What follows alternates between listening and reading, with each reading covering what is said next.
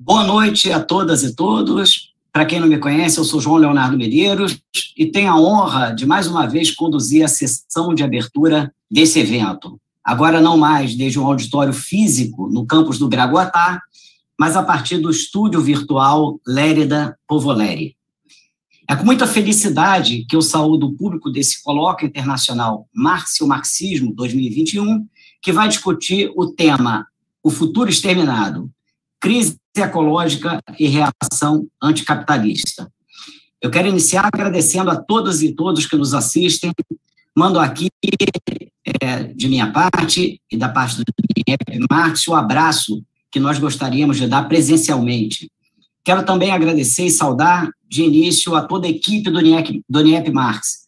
A gente está organizando esse evento na raça, com poucos recursos, com muita criatividade e com muita disposição. Eu não vou nomear as inúmeras pessoas que trabalharam para que essa atividade pudesse acontecer esta semana e que venha acontecer na próxima semana, mas queria dizer que foram muitas pessoas, que foram pessoas variadas e que nós fizemos o melhor que nós podíamos na condição horrorosa em que nós temos trabalhado. Em nome do grupo, eu quero dizer que a gente se esforçou muito para fazer um evento com ótima qualidade. Já que eu falei de recursos, quero agradecer ao Conselho Regional de Economia do Rio de Janeiro, o Colloquium RJ, que é o maior apoiador dessa iniciativa.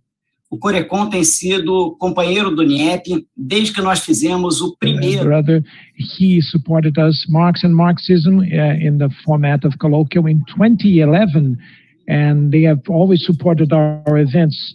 And so we have great pride to preserve this great tie with the Economists Association.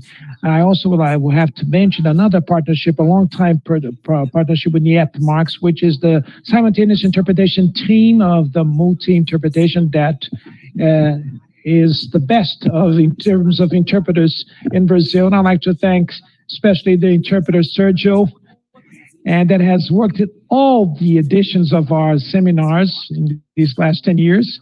Some people call it the NIEP Congress, others call it a Marx Colloquium. And also like to thank Frigisa Vasconcelos, the other interpreter that has also been working in our events for a long time. And I also like to thank Paulo that developed the graphic part of the event that you just saw the small introduction, a visual introduction.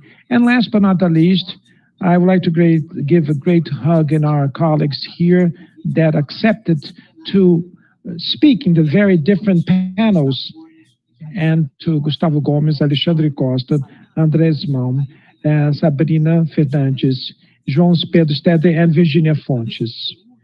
And I left to mention the two main speakers of this opening session. They are two professors and researchers of great quality that certainly will give us a great panel.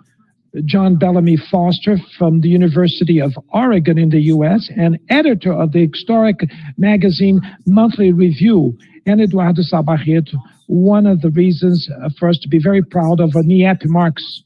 And with that, I'm sure that our guests will develop a great panel, and as it will be with all the other panels in this colloquium. I trust that this will happen.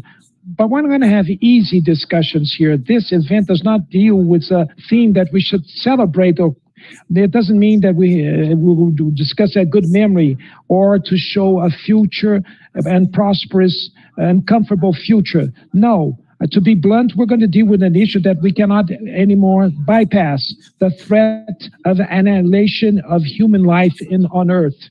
And what we know, and certainly will be stressed here, is that this is not a natural exclusive phenomenon, and that it cannot be solved merely by chance, by random, or by spontaneous transformation of nature.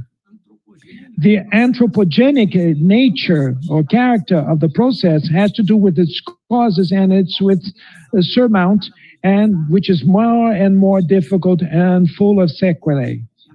Today, it's more than evident that we're going to face prone to fork not between socialism and barbarism that was decided by the victory of barbarism, but between a fork between socialism and the annihilation.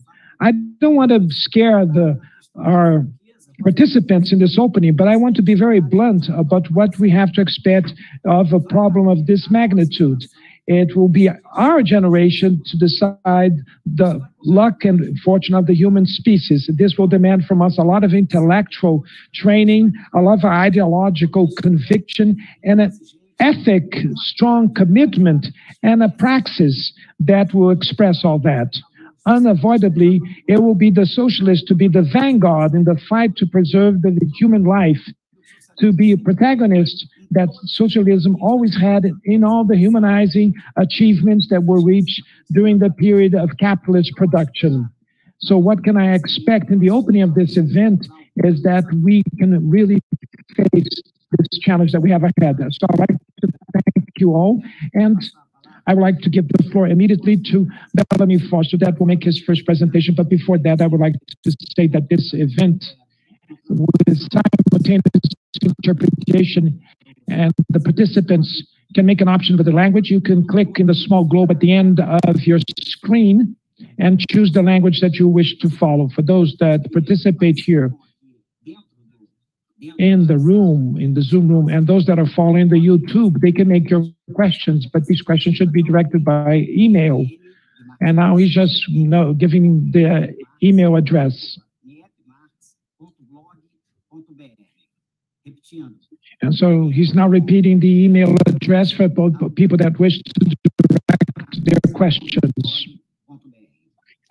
Having said that, I now would like to give the floor to Professor Foster and to thank him very much for accepting our invitation to be part of this colloquium. You have the floor, sir. Hello. My talk is entitled The Ecology and the Future of History, Revolution or Destruction. It's a great pleasure to be speaking at the 2021 NIEP-Marx conference on a question of the exterminated future, ecological crisis, and anti-capitalist reason. The issues that bring us together on this occasion, however, are ominous ones. Around a week ago, on August 9th, Antonio Guterres, Secretary General of the United Nations, responding to the new climate change report of the Intergovernmental Panel on Climate Change of the United Nations, declared that it is code red for humanity. To quote him, "The alarm bells are deafening and the evidence is irrefutable. Greenhouse gas emissions from fossil fuel burning and deforestation are choking our planet and putting billions of people at immediate risk. Global heating is affecting every region on Earth, with many of the changes becoming irreversible. Moreover, it is not just global warming that poses catastrophic threats to humanity today. Nearly all of the planetary boundaries ascertained by science defining a safe space for humanity within the Earth system are in the process of being crossed. This includes beyond climate change, ocean acidification, loss of genetic diversity, and the extinction of species. We call it the sixth extinction, destruction of nitrogen and phosphorus cycles, loss of ground cover, including forests, desertification, chemical pollution, radiation, and other threats to the Earth's stability and to human survival. More recently, we have seen the reemergence of a global pandemic in the form of COVID-19. Economic and financial crisis, imperialism, a new Cold War, and the growth of fascism are all taking place in our times. The common denominator, indeed the cause of all of these developments, is the capitalist system and its pursuit of accumulation of capital at the expense of people on the planet. Karl Marx, as far back as the 1860s, wrote of ruin or revolution in the case of the ecological crisis facing Ireland as a result of British colonialism. Later, he observed, civilization leaves deserts behind it. In the 1970s, the French Marxist theorist Henri Lefebvre, viewing the emerging planetary ecological crisis, spoke of revolution or destruction. In the 1980s, the English historian E.P. Thompson introduced in his Notes on Exterminism, the last stage of capitalism, an argument explaining how the system pointed toward ecological destruction, either through thermonuclear war via nuclear winter, which would have the effect of a sudden reduction in global temperature by several degrees or several tens of degrees, or more slowly through global ecological destruction. As German ecologist Rudolf Barreto summed up the Marxian critique, to express the exterminism thesis in Marxian terms, one could say that the relationship between productive and destructive forces is turned upside down. Like others who look at civilization as a whole, Marx had seen the trail of blood running through it, what he referred to as the destructive or negative side of capitalist development. This is a theme that I developed in my Ecological Revolution, my book Ecological Revolution in 2009 as well. Knowing all of this, though, and seeing the earth literally on fire, world society as a whole has nonetheless been unable to act. The reason is that we are led to believe that we are living in a Greek tragedy where people are caught in an inexorable fate based on the illusion that there is no exit from the present system.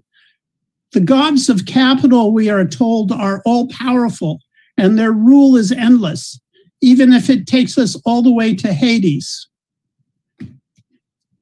Indeed, nothing so clearly demonstrates the inherent limits of capitalist ideology as its innate denial of the future of history. The capitalist metaphysic, as Jean-Paul Sartre critically observed, is one of a barred future. There is no exit from the system and its burning house. Even in the context of the present planetary emergency brought on by capital accumulation, Margaret Thatcher's well-known mantra, "There is no alternative to the regime of capital," a view that she repeated so frequently that she was nicknamed Tina, continues to exercise its frozen grip on society. The notion of bourgeois society as the end or culmination of history, intrinsic to liberal thought, found its most powerful concrete expression in the early 19th century writings of George Wilhelm Friedrich Hegel. In recent years, however, credit for the questionable notion that capitalism marks the termination of the historical process has been accorded to Francis Fukuyama based on his 1992 book, The End of History and the Last Man.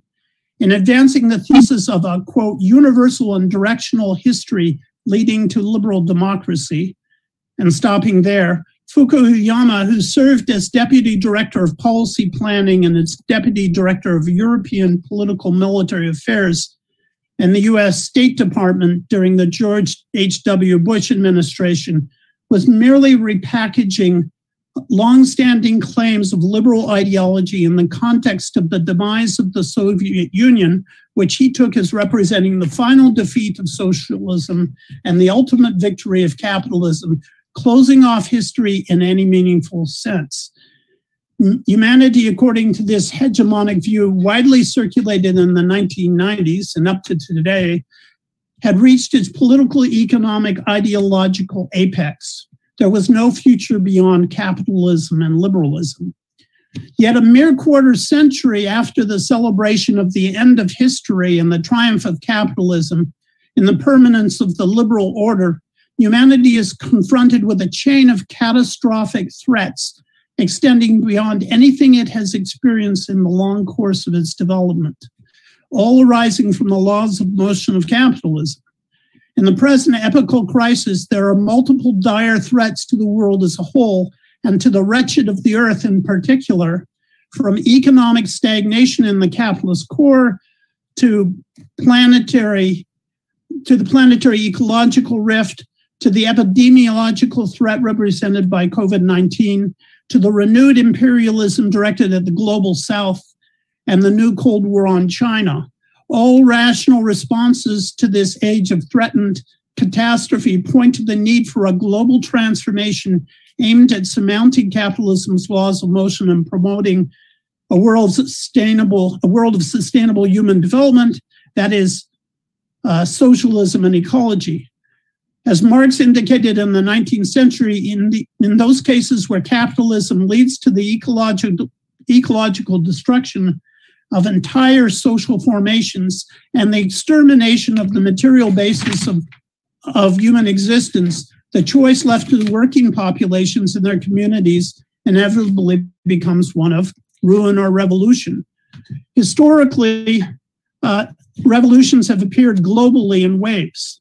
The first stirrings of what can be conceived as a new revolutionary wave, different than the ones that came before, but emanating primarily from the global South, are now arising in response to capitalism in the Anthropocene. This will likely expand rapidly with the decline of U.S. world hegemony related to the rise of China. 21st century revolutionary praxis necessarily operates within a wider field, combining the struggles for socialism and ecology. It represents a new materiality of hope rooted in the movements of hundreds of millions, potentially billions of people seeking to transcend the oppressions of class, race, gender, environmental injustice, and imperialism emanating from the empire of capital. These struggles necessarily entail new revolutionary vernaculars arising in specific historical and cultural contexts, embodying environmental as well as economic realities. In this sense, there's not a single model of proletarian revolution. Rather, today's movements towards socialism and ecology encompass peasant and indigenous struggles while converging in complex ways with the struggles of a still expanding industrial and post-industrial working class confronting a rapidly changing environment engendered by capitalism's creative destruction. In all such instances, it is the combined materiality of the economy and the environment that now determines the terrain of resistance and revolt. Struggles that begin from an ecological basis, the most inclusive element of the material conditions shaping people's lives, are as vital as economic struggles, and it's crucial to, in the end, to defining the class structure of society. Genuine revolutionary movements necessarily combine the two, shaping the nature and culture of social agency in our time. Today, the catastrophes unleashed by capitalism embrace not only economy, but the entire environment of the planet, leading to the emergence everywhere of what can be called an environmental proletariat. In the Grundrisse, written in 1857-1858, Marx famously described capital as a limitless drive to accumulate that accepted no boundaries outside of itself. Drawing on Hegel's dialectic of barriers and boundaries, in which barriers were understood as something to be surmounted, in contrast to boundaries which represented actual limits, Marx declared, capital is the endless and limitless drive to go beyond its limiting boundaries, its limiting barriers. Every boundary is and has to be a barrier for it, else it would cease to be capital. If ever it perceived a certain boundary not as a barrier that could be surmounted, but became comfortable with it as a boundary, it would itself have declined from exchange value to use value, from the general abstract form of wealth to a specific substantial form of the same. Capital drives beyond national barriers and prejudices as much as beyond nature worship, as well as all traditional combined complacent encrusted satisfactions of present needs and reproductions of old ways of life. It is destructive towards all of this and constantly revolutionizes it, tearing down all barriers which hem in the development of the forces of production. But from the fact that capital posits every such limit as a barrier and hence gets ideally beyond it, it does not by any means follow that it has really overcome it. And since every barrier contradicts its character, its production moves in contradictions which are constantly overcome, but just as constantly posited. I know this is complex and abstract, but it's extremely important. The constant positing of contradictions that are only ideally surmounted, but which nonetheless remain and accumulate over the course of capitalism to the point that more potentially catastrophic crises emerge, has to do with the fact that capital's creative destruction revolutionizes the world in ways that are limited by its own essential conditions of existence. The one boundary that is permanent, which can never be transgressed from the standpoint of capital, is the social relation of class-based accumulation itself. And thus it is to this artificially imposed boundary that all the contradictions of the system can ultimately be traced. The true barrier boundary to capitalist production, Marx wrote, is capital itself. The concrete result of this central contradiction of the capitalist system is that all transformations carried out by capital as part of its process of creative destruction are necessarily associated with fetters on sustainable human development in the form of alienated second-order mediations, leading to ever more contradictory and catastrophic results. The path to a world of sustainable human development is blocked at every point. It is this limit determined by the very nature of the system that now constitutes the fundamental basis of the planetary ecological and economic crisis engulfing the entire world, seemingly closing off the future of history. The more serious the social and economic and ecological contradictions become, the more the ideological response is to seal capitalism off from history, defining it as an immutable reality and denying all other possibilities. The universalization of the present in such a way as to portray the ruling ideas of society, which are at the same time both the ideas of the ruling class and the ideological bases of its rule, is common to all ruling classes, whether in the form of the divine right of kings or the invisible hand of capital. Such universalization, however, becomes more complex in those societies in which the reality of historical development is recognized. Here, what is above all required is the denial of the future through the decapitation of history, as Sartre called it. The decapitation of history is evident in the ubiquitous attempts of both mainstream modernist and postmodernist ideology to deny the historical specificity and thus the transitory character of capitalist social relations.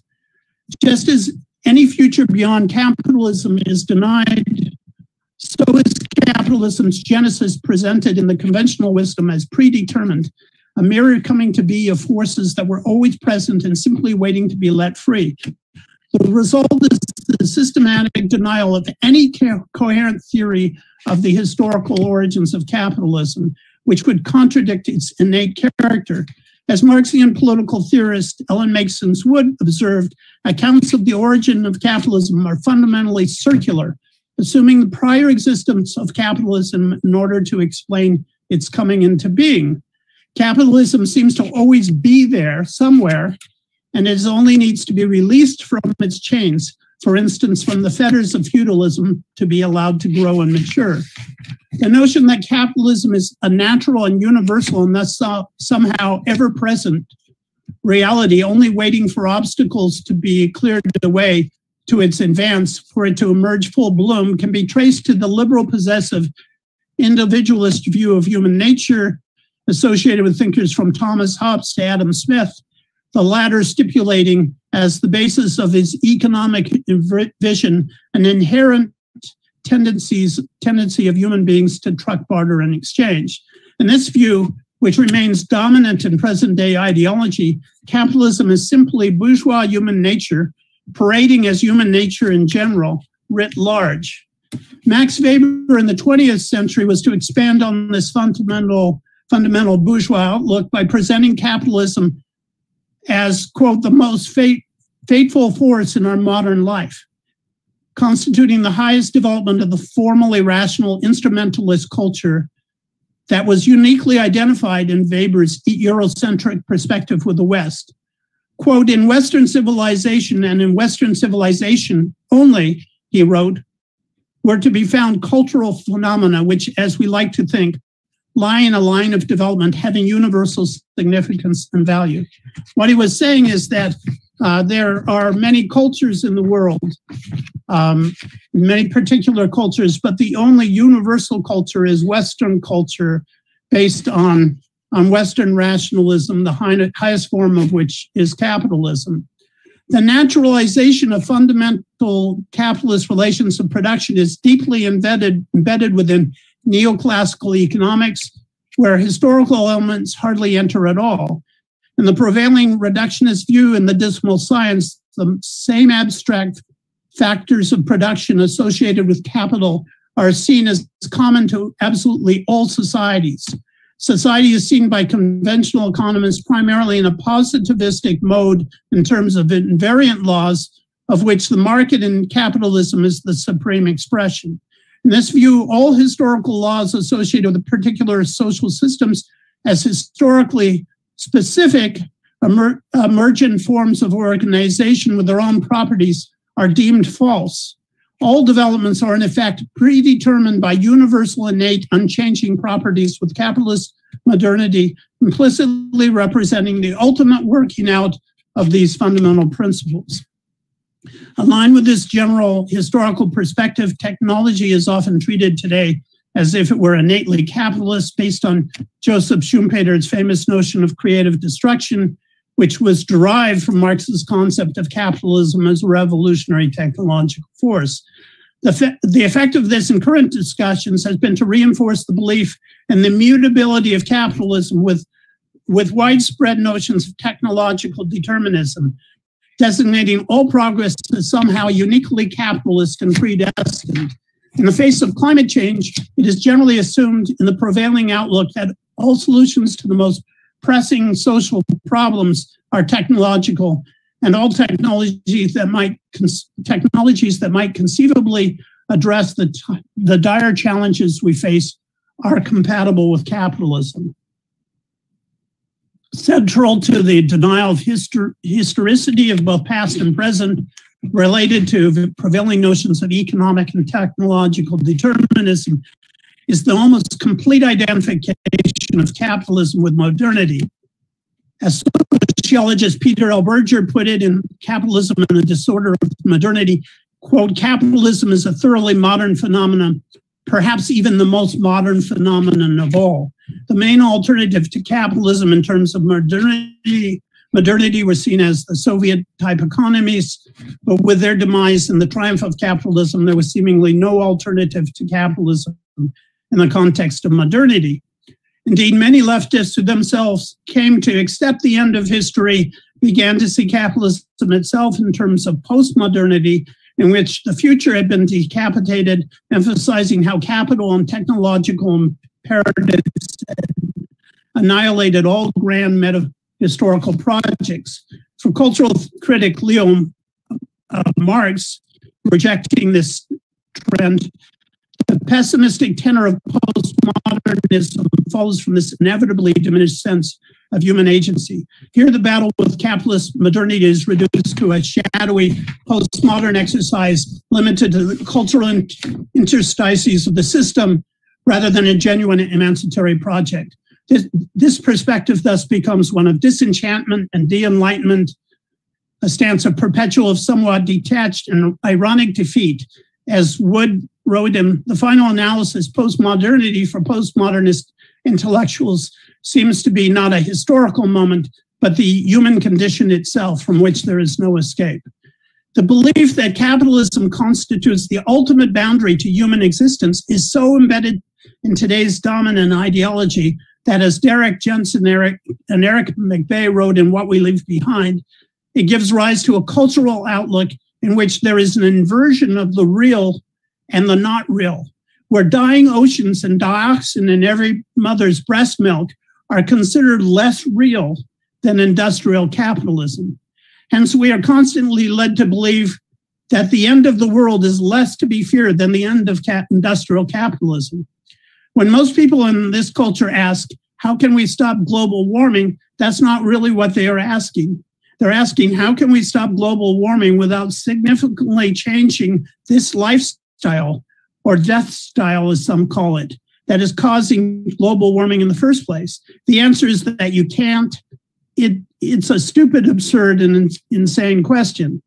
It is this same ruling ideological view that Frederick Jameson was to capture in his famous aside. Someone once said that it is easier to imagine the end of the world than the end of capitalism. And nothing indeed so clearly captures the capitalist universalism parading as realism that dominates contemporary ideology, closing off the future as history, even in the face of the threatened destruction of all of humanity. Confronted with the received ideology of a barred future, which denied the continuing role of revolution in human history, Sartre passionately declared, even a barred future is still a future. This adamant refusal to accept capitalism as a boundary that could never be crossed drew its essential meaning not simply from an abstract conception of human agency, but also from the fact that we live, as he said, in, quote, a time of incredible revolutions. The incredible revolutions emerging in our time are, as in previous historical eras, aimed at the ever wider social control of the means of production. Yet, unlike some previous class struggles and revolutionary movements, this is no longer conceived today mainly in narrow economic terms, but also increasingly in ecological terms, reflecting the fact that it is the social metabolism between human beings and nature that constitutes the most ineluctable basis of human history. The agent of revolution is increasingly a working class that is not conceived in its usual sense as a purely economic force, but as an environmental cultural force, an environmental proletariat. From a historical materialist perspective, this should hardly surprise us. Most of the major class struggles and revolutionary movements over the centuries of capitalist expansion have been animated in part by what could be called ecological imperatives, such as struggles over land, food, and environmental conditions, going beyond narrower political economic objectives. The English Revolution and the French revolutions of the 17th and 18th centuries, respectively, each involved intense struggles over land ownership, represented by the diggers and the levelers in the former and the Great Peasant Revolt in the latter.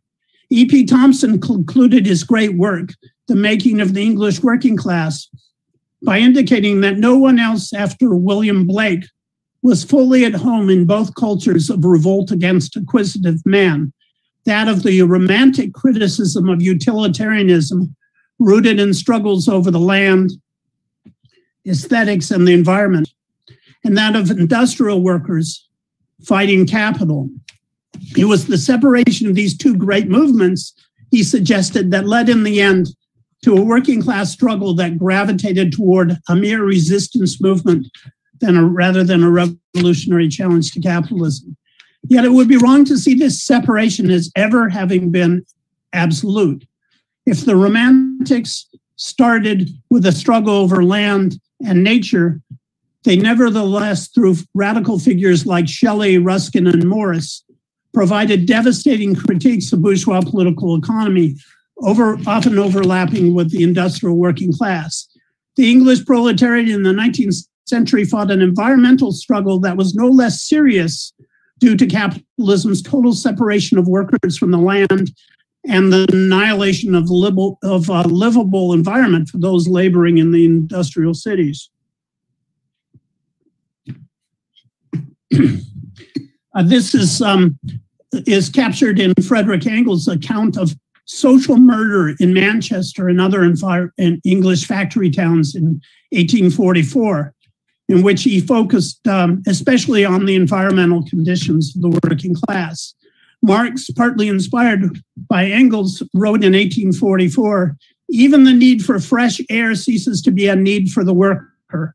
Man reverts once more to living in a cave, but the cave is now polluted by the mephitic and pestilential breath of civilization. Moreover, the worker has no more than a precarious right to live in it, for it is for him an alien power that can be daily withdrawn, and from which,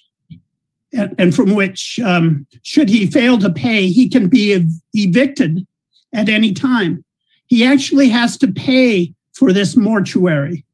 A dwelling in the light, which Prometheus describes in Aeschylus as one of the great gifts through which he transformed savages into men, ceases to exist for the worker. Light, air, etc., the simplest animal cleanliness ceases to be a need for man. Dirt, this pollution and putrefaction of man, the sewage, this word to be understood in its literal sense of civilization, becomes an element of life for him. Universal neglect, putrefied nature becomes an element of life for him. The proletariat was conceived by Marx as stripped of all direct connections to the means of production, notably the land and natural resources, as well as tools, factories, and machinery, on which all human existence depended. It was thereby forced into struggles over capitalism's one-sided destruction of the conditions of life and the environment, and compelled ultimately to enter into battle over the entirety of the human social metabolism of nature. The living conditions of the proletariat, Marx wrote in The Holy Family, represent the focal point of all inhuman conditions in contemporary society. It cannot emancipate itself without abolishing the conditions which give it life, and it cannot abolish these conditions without abolishing all those inhuman conditions of social life today, which are summed up in its own situation. The question of materialism for classical historical materialism was therefore both about what Marx called the universal metabolism of nature and about the mode of production or social metabolism in a given historical case. The latter viewed as an emergent form of nature with its own properties. In this way, the materialist conception of nature developed by natural science and the materialist conception of history of scientific socialism were seen as dialectically connected. In Marx's analysis, the labor and production process was itself defined as the social metabolism of humanity and nature. Production was both a social relation between human beings and a social ecological relation between human beings and nature. If economic crises under capitalism were represented breaks in the accumulation of capital, ecological crises took the form of ruptures in the social metabolism, such as, quote, the internal natural conditions of this metabolism were undermined, as explained in Marx's famous theory of the metabolic rift. In such a perspective, militant class struggles and revolutionary movements were engendered by contradictions that arose in the social metabolism of humanity and nature in both of its material aspects, political, economic, and natural environmental. Revolutionary movements did not simply emerge because of fetters on the expansion of production, what could be seen as mere economic causes, but also as a result of the destruction of people's actual living conditions and the natural conditions of production itself. In the former case, the potential of human development was undermined. In the latter, at least in the more dire instances, as in Ireland, in the mid-19th century, it became a case of what Marx and Engels called exterminism, in both of the traditional senses of extirpation and exclusion. It is this complex understanding of the struggle for land, nature, environment, which was crucial to classical historical materialism, that explains why Marx and Engels, while emphasizing the role of the proletariat as the leading revolutionary force in developed capitalist economies, never denied either the past or present significance of present revolts in the struggle against bourgeois society. an approach that was extended to their growing support from the late 1850s on for all indigenous struggles against colonialism. Thus, classical historical materialism, is distinct from some socialist tendencies, never portrayed the peasantry as simply a reactionary class. The very issue of proletarianization in the age of so-called primitive accumulation, or the age of the original expropriation, was connected to the enclosure of the commons and the overthrow of the customary rights of the workers. For Marx, this could not be explained in terms of the kind of economic determinism or notions of superior productivity of capitalism to which it was attributed in the dominant ideology, but rather was a product of the opportunity that makes the thief. The populace was fully justified in defending their rights to the commons, that is, their communal property rights. Indeed, the proletarian struggle pointed ultimately to what Marx called the negation of the negation, the expropriation of the expropriators. In the classical historical materialist view, few things were more important than the abolition of the big land monopolies that divorce the majority of humankind from a direct relation to nature, the land as a means of production and a communal relation to the earth.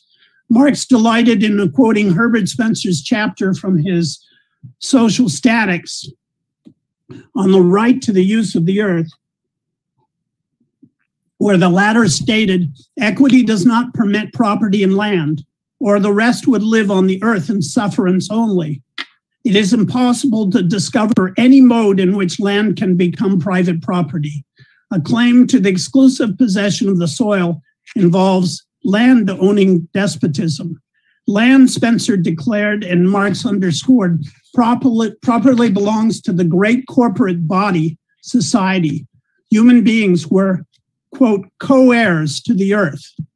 The recognition that struggles over the land and peasant wars were integral to the resistance to capitalism can be seen in Marx's statement in an 1856 letter to Engels that, quote, "the whole thing in Germany will depend on whether it is possible to back the proletarian revolution by some second edition of the Peasants' War. That is, through a struggle in which the urban proletariat and the rural peasantry, agricultural laborers, were both engaged, constituting a battle for both the cities and the land."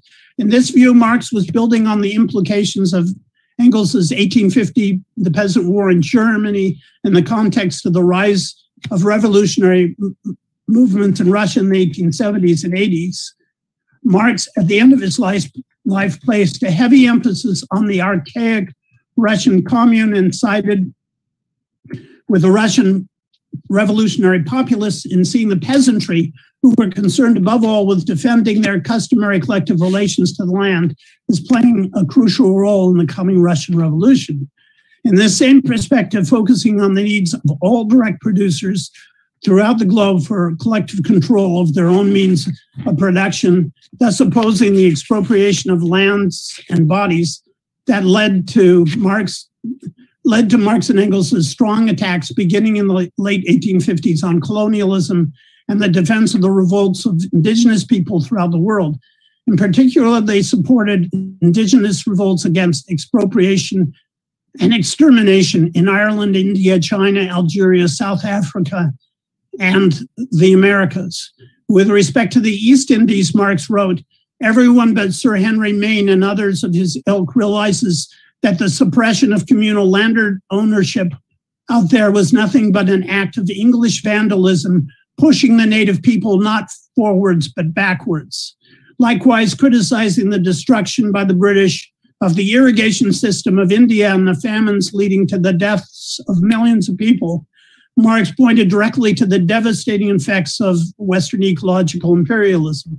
Such a viewpoint anticipated the numerous peasant and proletarian-led peasant wars of the 20th century, most of these Marxist-inspired revolutions, including those of Mexico, Russia, China, Vietnam, Algeria, and Cuba, all of which rose in the context of resistance to imperialism and all involved intense struggles over the land and the environment, as well as struggles of nascent proletariats. In general, third world movements have been aimed at both the environment and the economy, and have been struggles in which peasants and indigenous peoples have played central roles together with nascent proletarian and petty bourgeois forces. Often these wars of resistance and revolution have been waged by alliances between a proletariat and peasantry jointly resisting imperialism, fighting for peace, bread and land, not of course without contradictions.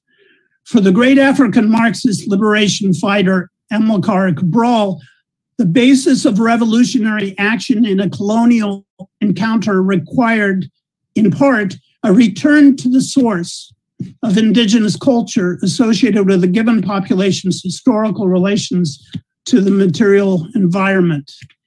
If capitalism begins with the extensive external expropriation of lands and bodies, it then uses this as the basis from which it constructs a system of intensive internal exploitation of human labor. It is this dual process of expropriation and exploitation in which capitalist private property exhausts the environmental conditions of production and life, seeking to externalize this destruction onto the wider social and ecological realms on a global basis.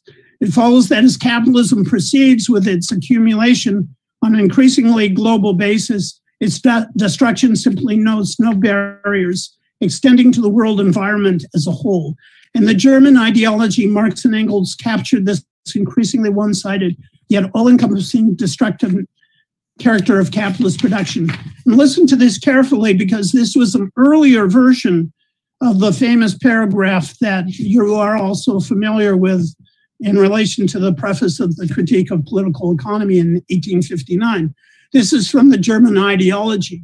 In the development of productive forces, there comes a stage when productive forces and means of intercourse are brought into being, which under existing relations only cause mischief and are no longer productive but destructive forces.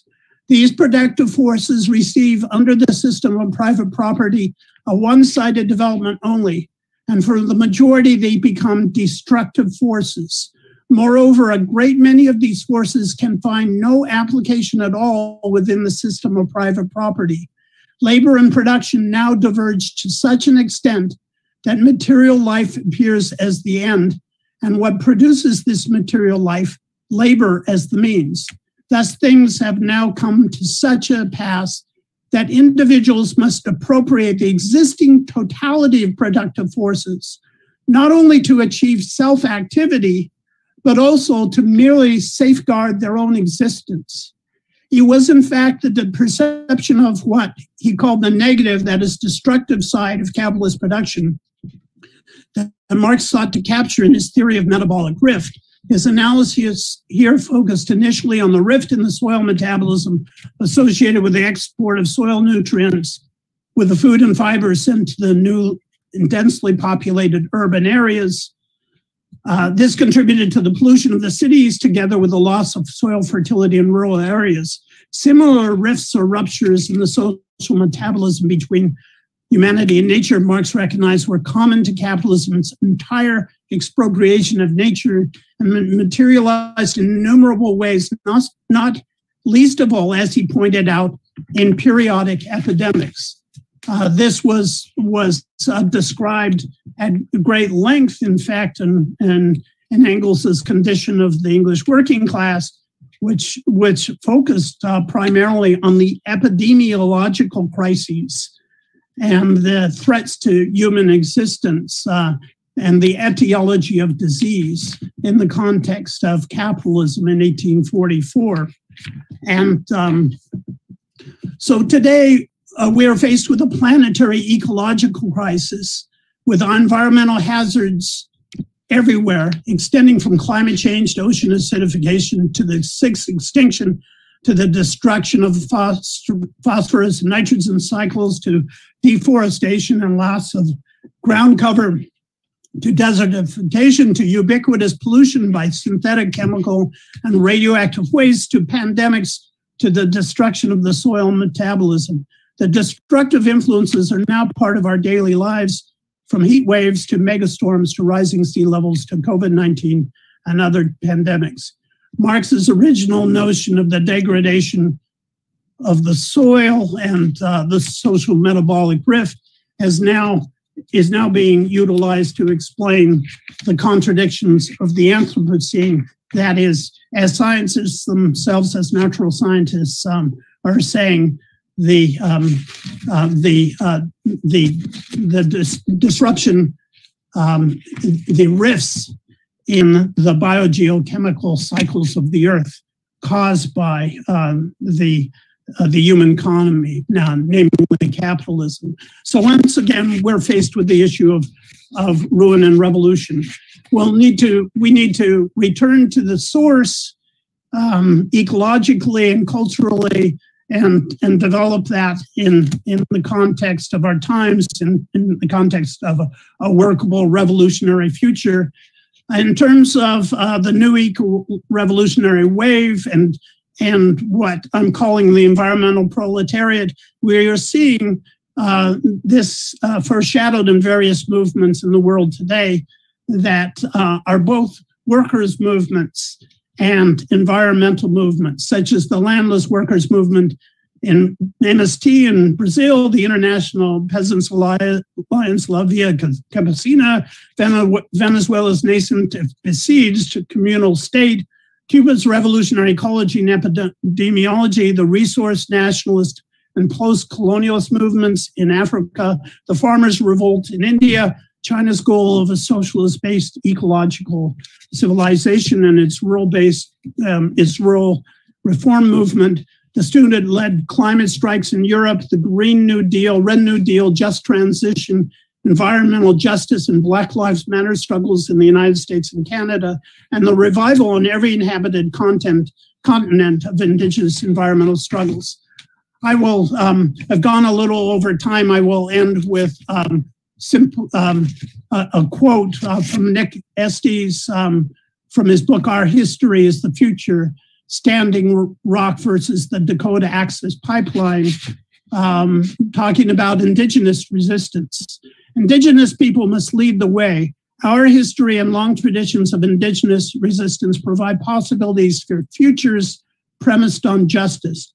After all, indigenous resistance is animated by ancestors' refusal to be forgotten, and it is our resolute refusal to forget our ancestors and our history that animates our vision for liberation. Indigenous revolutionaries are the ancestors from the before and the already forthcoming. There is a capaciousness to indigenous kinship that goes beyond the human, whereas past revolutionary struggles have strived for emancipation of labor from capital. We are challenged not just to imagine, but to demand the emancipation of the earth from capital. For the earth to live, capitalism must die. So we need to create a movement of the wretched of the earth that's both ecological, environmental, that is both irresistible and irreversible. We need to do this. It may seem utopian, but the word utopian no longer applies, since this is a question of the survival of humanity, which only socialism and ecology can provide. Thank you. Thank you, John. I'm going to speak in Portuguese, so I'll go back to the other language, and the translators will move with me.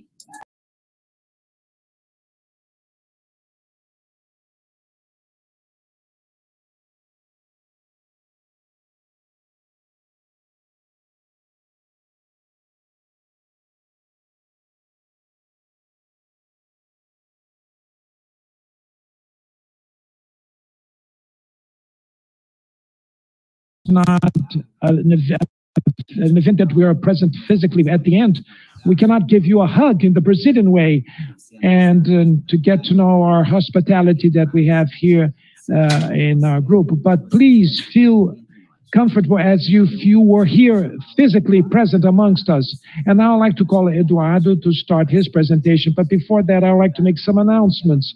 First of all, I would like to remind you all that the questions for this panel should be forwarded by email.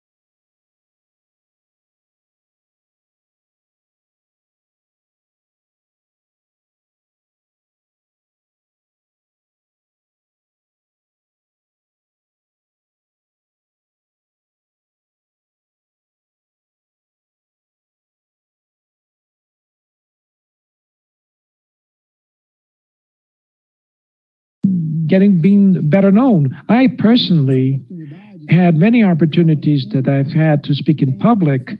I have emphasized the core of this critique, ecological and Marxist critique to capitalism. And this generates around discussions about production, the scale of production, consumption, market consumption, etc. Many things that are approached by the Marxist ecology. And I've been also studying these issues, these matters. This theoretical critique, it allows us to demonstrate with a reasonable degree of accuracy the unfeasibility of capitalism. And from there onward, this allows us to reject in a certain way some ideas that are current ideas in the mainstream that I will use green capitalism generically to name it. So we can reject that idea that the companies spontaneously will make greener our system and moved by their own interests with new interests of coming from the consumers, and that will allow us to dispose certain ideas that certain popular or people's pressure could push the companies, the big corporations, to become greener. And it also allows us to reject that notion that is very much in the mainstream, that if everyone does your own share in some way or the other, it's the accumulation of each one doing their share, we will move to a different world. But I just didn't want to stay in this realm.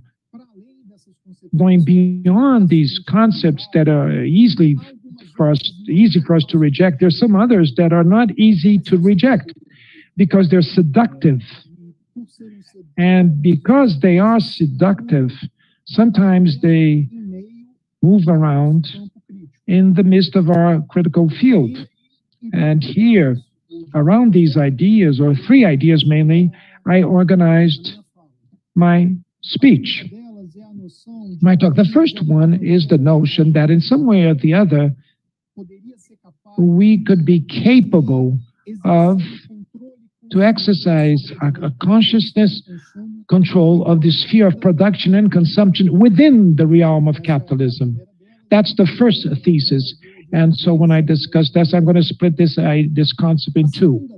The second concept or second idea has to do with the inequality between nations and the structure between or center and periphery, and what would happen to the periphery if there was a major movement would be necessary to mitigate the activities in terms of our material impact on the planet. And the third idea, the third concept that I'll discuss in my talk, is a proposal that is very fashionable amongst us, that is not very much emblematic, but I'll show where are the issues, is the idea of energy transition. And so the rest of my talk will be structured around these three issues that I just mentioned. So let's start from the beginning. Let's talk about the conscious control over production and consumption. I said that I would split that in two parts. The first part is that has to do, I don't see Marxists, in fact, spreading this idea, but in the left, in a broader sense of the left, I have perceived in some debates this kind of idea advance. It's a good growth, as they call it. This would be considered a qualitative growth. And what is implied there? What is implied is the expectation that we could stimulate activities that are related to the quality of life and activities of low impact, and at the same time where we can push for the decline or diminishing and fading out of activities that are considered harmful to the environment. And this has been being he said, as the economy of care. And so there's already a problem with this idea that it is necessary to grow, the idea of growth. This is already an idea that admits the obsession of growth that is very typical of capitalist society. And departing from this idea, we seek an alternative for growth. And this suggests that this growth could be obtained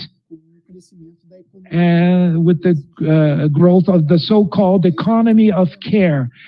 And I can see a problem in the very beginning to imagine that the scale of growth of this economy of care would be in some way or the other capable to offset all the decline that would be provoked by the contraction and possible extinction of activities of high impact. Let's imagine that we would continue to be possible to obtain growth, and a good growth, as it would be called, ending all the oil industry, gas and coal industry, mining industry, heavy-duty industries, and so on. So already there's a illusion in quantitative terms.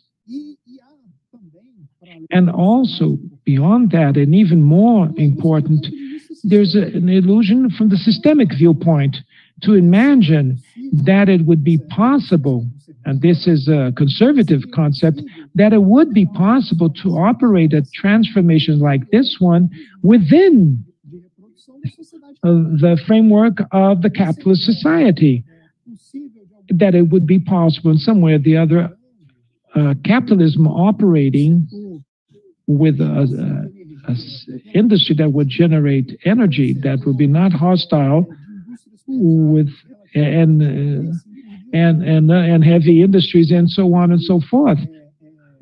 They would coexist. So this is a kind of concept that shows a real need on one hand, but on the other hand, it has an error of origin that to suppose that this real need would be accomplished within the realm of capitalism. Now, the second point that I would like to bring to this discussion about qualitative growth is a discussion that usually shows up about the needs. And here, generally, it is shown that much of our production and of our consumption is of useless things. It's of gadgets or unuseful things that will not meet needs.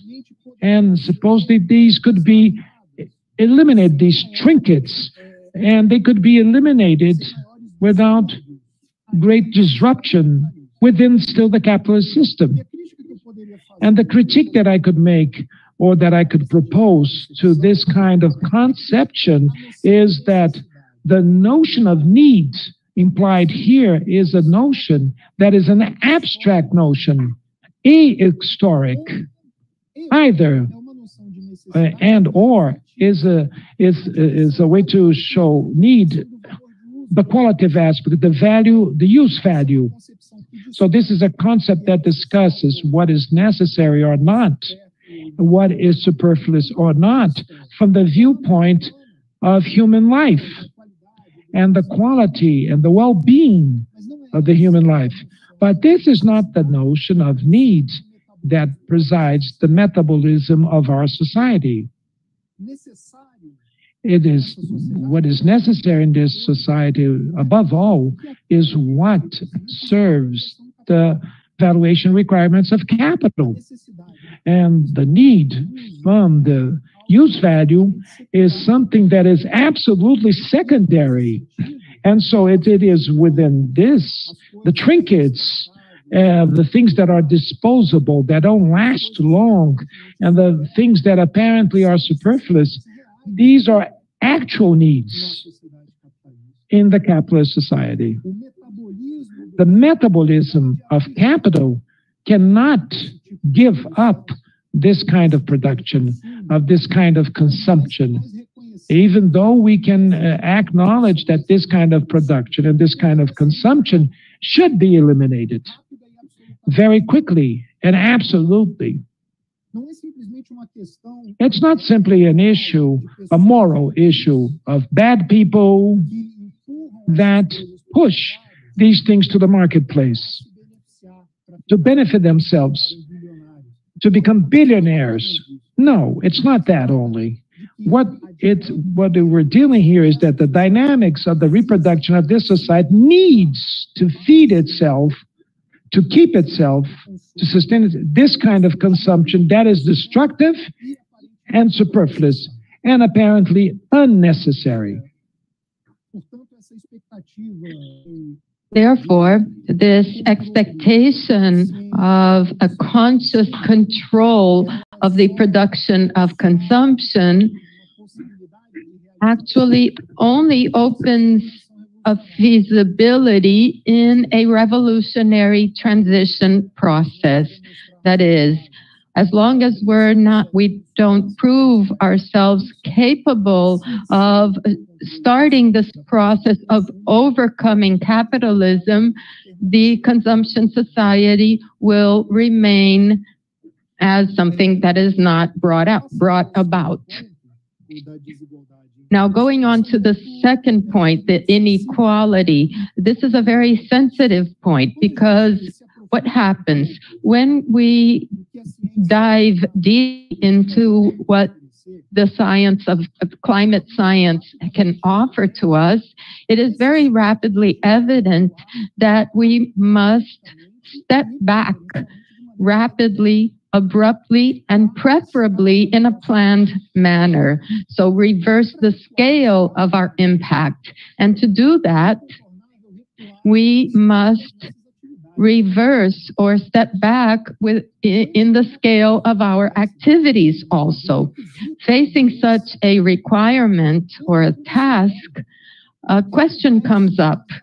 What will happen with the nations that are at the periphery of the planet, that live, survive, and reproduce in material conditions that are much lower than the high standards that humanity has already reached, although only a restricted group of it. So you have to work out this scale, and that would imply in condemning these marginal or peripheral nations into extreme material poverty. And facing this question, we have some answers that sound completely wrong from the Marxist perspective. The first one, which I would mention, which is weaker than the second,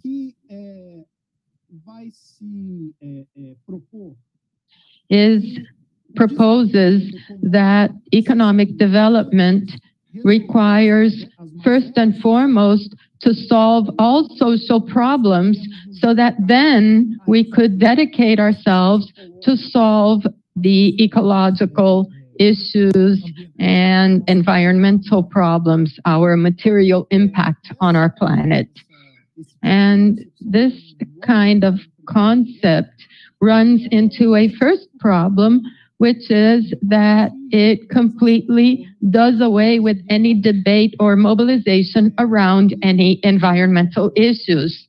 And on the other hand, it also seems to assume that the economic development of a peripheral nation would not produce by magic an acceleration of the ecological destructive processes that we already face. Now, this, in my view, is not the kind of the more dominant response or answer. The prevailing answer to that question defends or advocates the possibility of keeping open the economic development of the peripheral nations at the same time in which, according to plans and coordination, we would have an economic degrowth of the more prominent nations, the central nations. And this gives origin to two problems. The first one is that this concept must assume that somehow the central nations would be convinced to follow that path. And the central nations would be convinced to contract their own standards, material standards of life, so that there would be a possibility for the peripheral nations to rise in their material access to the socially produced wealth. But there is an even worse problem, the second one, which is the following. Even if we admitted the possibility of convincing those nations, the idea of a growth combined to a degrowth would lose sight of the nature of capitalist development itself. Capitalist development does not produce this structure, central and peripheral nations, by accident. It does not produce this structure because it ran out of its normal course. It is not an atypical reality of the development of capitalism that would be corrected if there were sufficient popular pressure or a scientific consensus. Capitalist development produces material wealth and also material poverty. Capitalist development in its own nature produces the reality which that concept intended to overcome, which is the reality of the social problems, the insufficiency of well-being, etc. And to close this part, even if we did admit that this kind of development that would produce to global equality, even if we admitted that this would be possible, and even if we admit that it is desirable and preserves the nature of capital, even though science tells us that there is no time for that anymore. The very rare processes of the rise of nations in the global hierarchy and the international division of labor, the very rare cases took decades to happen, and we don't have decades. It is not at our reach to decide between material loss and material wealth, as hard as it is to admit it. The actual alternative that we face is between this reversal, a planned reversal of humanity in parallel or within a revolutionary transition, or the other option is that we will disappear from Earth. So in this sense, the solution to the social problems goes beyond capitalism. They become possible in an area that is beyond the capitalist society, such as happens with the environmental problems. And my third point, finally, is energy transition. This is a more sensitive issue because it is not as problematic as the other 2 points that I mentioned. So I have to be very cautious here because we have companions that are highly qualified and who are involved and engaged in this debate about the energy transition. What I mean to do here is simply to point out some problems that, in my judgment, are decisive. So again, the best, what science can offer us today tells us that decarbonizing our way of life, or this reversal, as I said, is not only necessary, but very urgent. And there are some means through which we can operate this decarbonization process. The first one would be related to the scale of our activities. So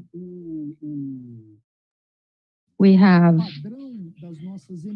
the pattern of our emissions of greenhouse gases is strongly related to how we produce, distribute, and consume energy. Our energy consumption, on the one hand, occurs at a growing scale, and on the other hand, it is strongly based on fossil fuels, which produce much higher emissions. So having said that, one of the possibilities of thinking about an accelerated decarbonization would be an accelerated contraction in the scale with which we consume energy. Given any composition of our energy matrix, if we consume energy at a much smaller scale, obviously we will emit much less greenhouse gases. Now, please observe that this path has been blocked in the capitalist society. The contraction of the scale of our activities is simply impossible and inconceivable in the capitalist society because it conflicts directly with the rationale of expansive capital. A society structured around the dynamics of capital is always thirsty, increasingly thirsty for abundant and cheap energy, and in greater and greater volumes. So the reversing the scale is a path that we should take, but which is simply blocked to us. And even in the eco-socialist concepts, in general, we lose this from sight because it is so typical for us to project the revolution to an undetermined future. It is so common for us to look at our present reality and not find the conditions that would be clear to unblock or unleash a revolutionary process. And when we launch the possibility of a undetermined future revolution, we are forced to think about what we can do today while we are still living within the structure, the framework of the capitalist society. And if our reflection is strictly within this area, then we have some alternatives, but they simply don't exist. They would be increased energy efficiency, which supposedly would reduce our consumption of energy, and a reconfiguration of our energy matrix so that it is not so heavily dependent on fossil fuels and more dependent on renewables, which emit less greenhouse gases. Now, it is possible to resort to the ecological crisis made by Marxism to capitalism to show that the expectation around this efficiency does not have a base. The expectation that efficiency will reduce our consumption of energy is systematically frustrated. Professor Foster discusses this when he discussed his paradox. I discuss it when I talk about the release of capital. Increased efficiency releases more capital. The capital cannot be accommodated. It needs to find more space to expand its rationale or to execute the expansion of its rationale. And even though it does not do this directly and with mediation, when it does it, necessarily it replenishes that demand for energy that had been spared by a gain in efficiency. On the other hand, about the energy matrix,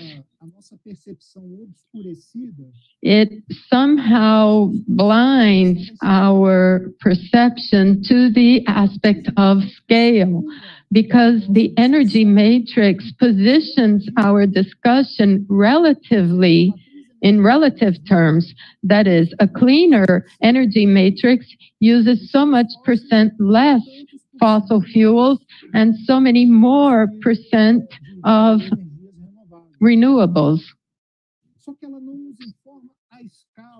But it does not inform us in which scale these energies are being consumed.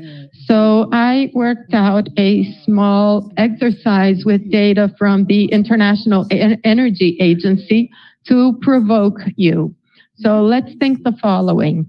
In 1971, 87% of the primary offer of fuel came from fossil fuels, and 30% or 20% or 13%, I'm sorry, from biomass or renewables. From 1970 until 2017, which is the last year for which we have data, the energy matrix fluctuated until we arrived at the following relationship. So 81.9% of fossil fuels and 13.8% of renewables. So right away, we see that all of this spectacular progress we made since from 1970 to 2017 brought a very small increase in the use of renewables from 13% to 13.8%. The reversal of fossil fuels was a little bit higher because it was replaced with nuclear energy.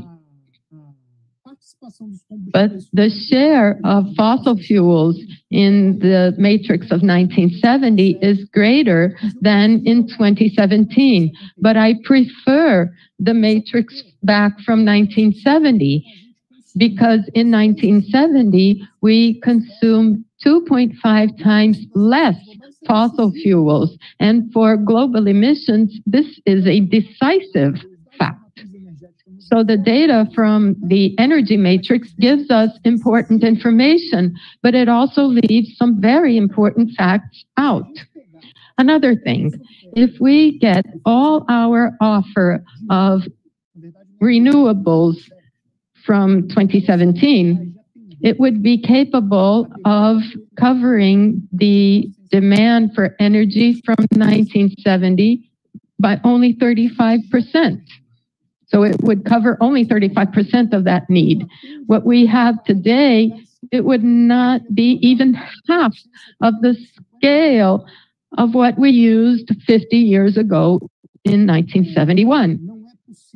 So it is no longer possible to say that our field of critique should continue to turn its eyes away to the aspect of scale and bet all our coins in energy transition, because energy transition is simply not occurring. We are simply stacking up energy that would be supposedly clean on top of that dirty energy. Clean energy is not replacing the dirty energy. Dirty energy continues to grow even faster than the renewables or the clean energy are growing. And this is what we have to face. And we cannot face that without a revolutionary process. Why? Because it's not that it's not growing because of lack of political will or because the world is populated by bastards, although it is to a certain extent. It is growing because this feverish system is entirely dependent on increasing volumes of abundant, cheap energy. And this is still provided by fossil fuels. And to conclude,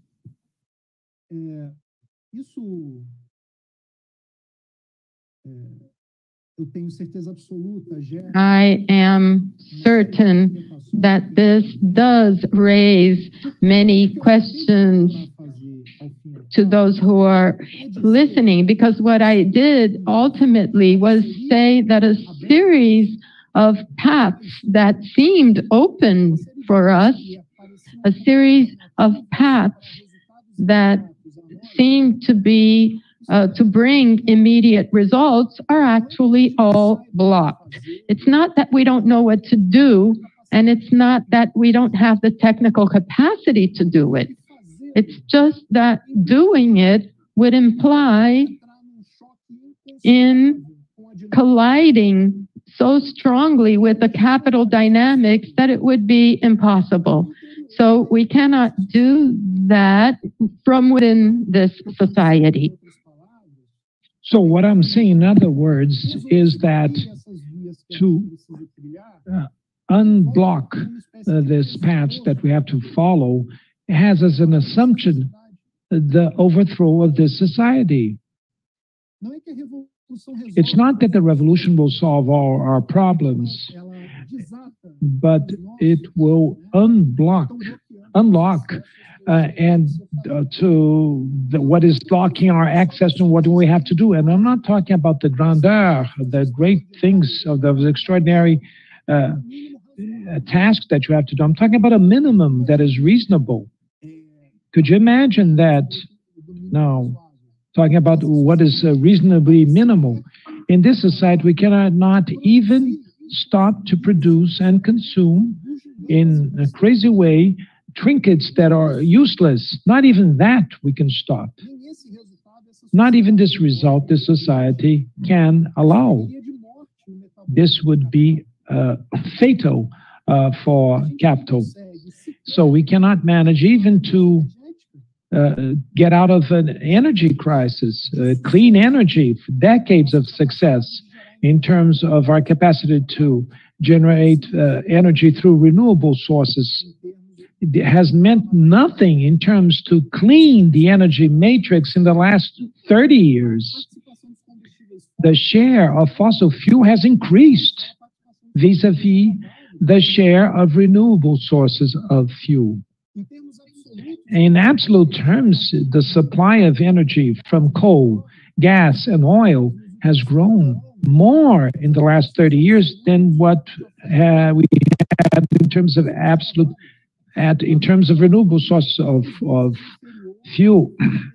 It comes in fourth in the ranking, 10 times less than that is than compared to oil, which is the third in the ranking. So not even these results that are relatively modest, that we call minimally reasonable or allowable in this society. And that's why I say, and sometimes this could seem a certain revolutionarism, that it could be called childish.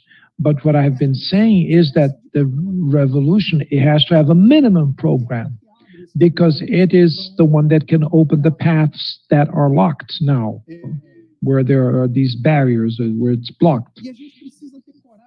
And we have to have the courage to admit that we cannot, I'm now reaching the end of my presentation, we cannot hide behind the comfort of that famous mantra that says, the cynicism of reason and the will of, and the optimism of the will, and to treat these things that are non-associated.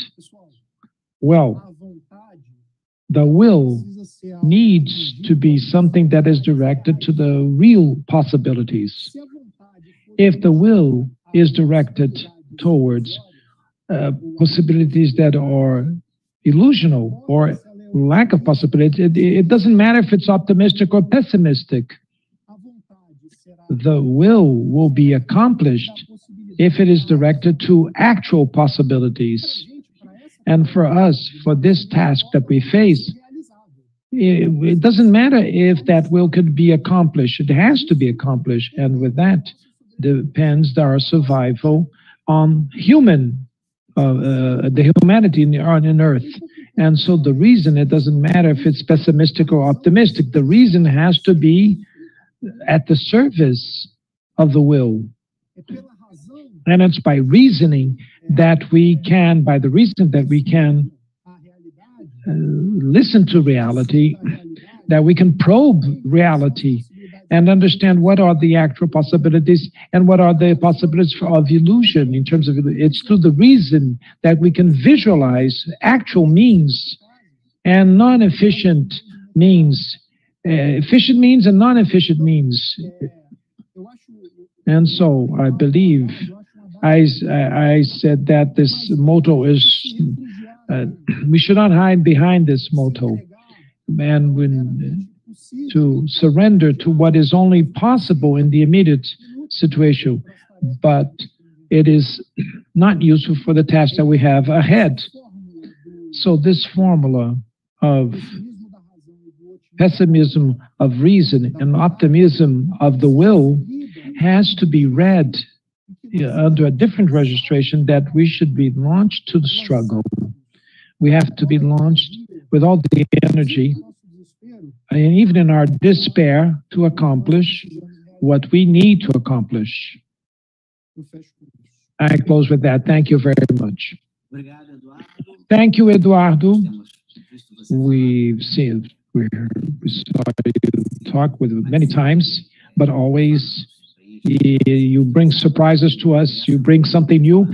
And this talk of yours now was a very impacting talk for our opening session, which combines with our dear John Bellamy Foster did before you. I'll call now Poliana Labri. She will coordinate the panel. And I must say that we received an avalanche of questions in this session, and Poliana will gather some of these questions, and she'll make a selection, and for those that are more representative, and two other questions. We don't have an infinite session. We have time frame limits. So Poliana has the floor. Good evening to all. First of all, I'd like to thank very much to everybody that helped to organize this event, and also to the speakers and everybody that sent their questions for this first block of questions. It will have 5 questions.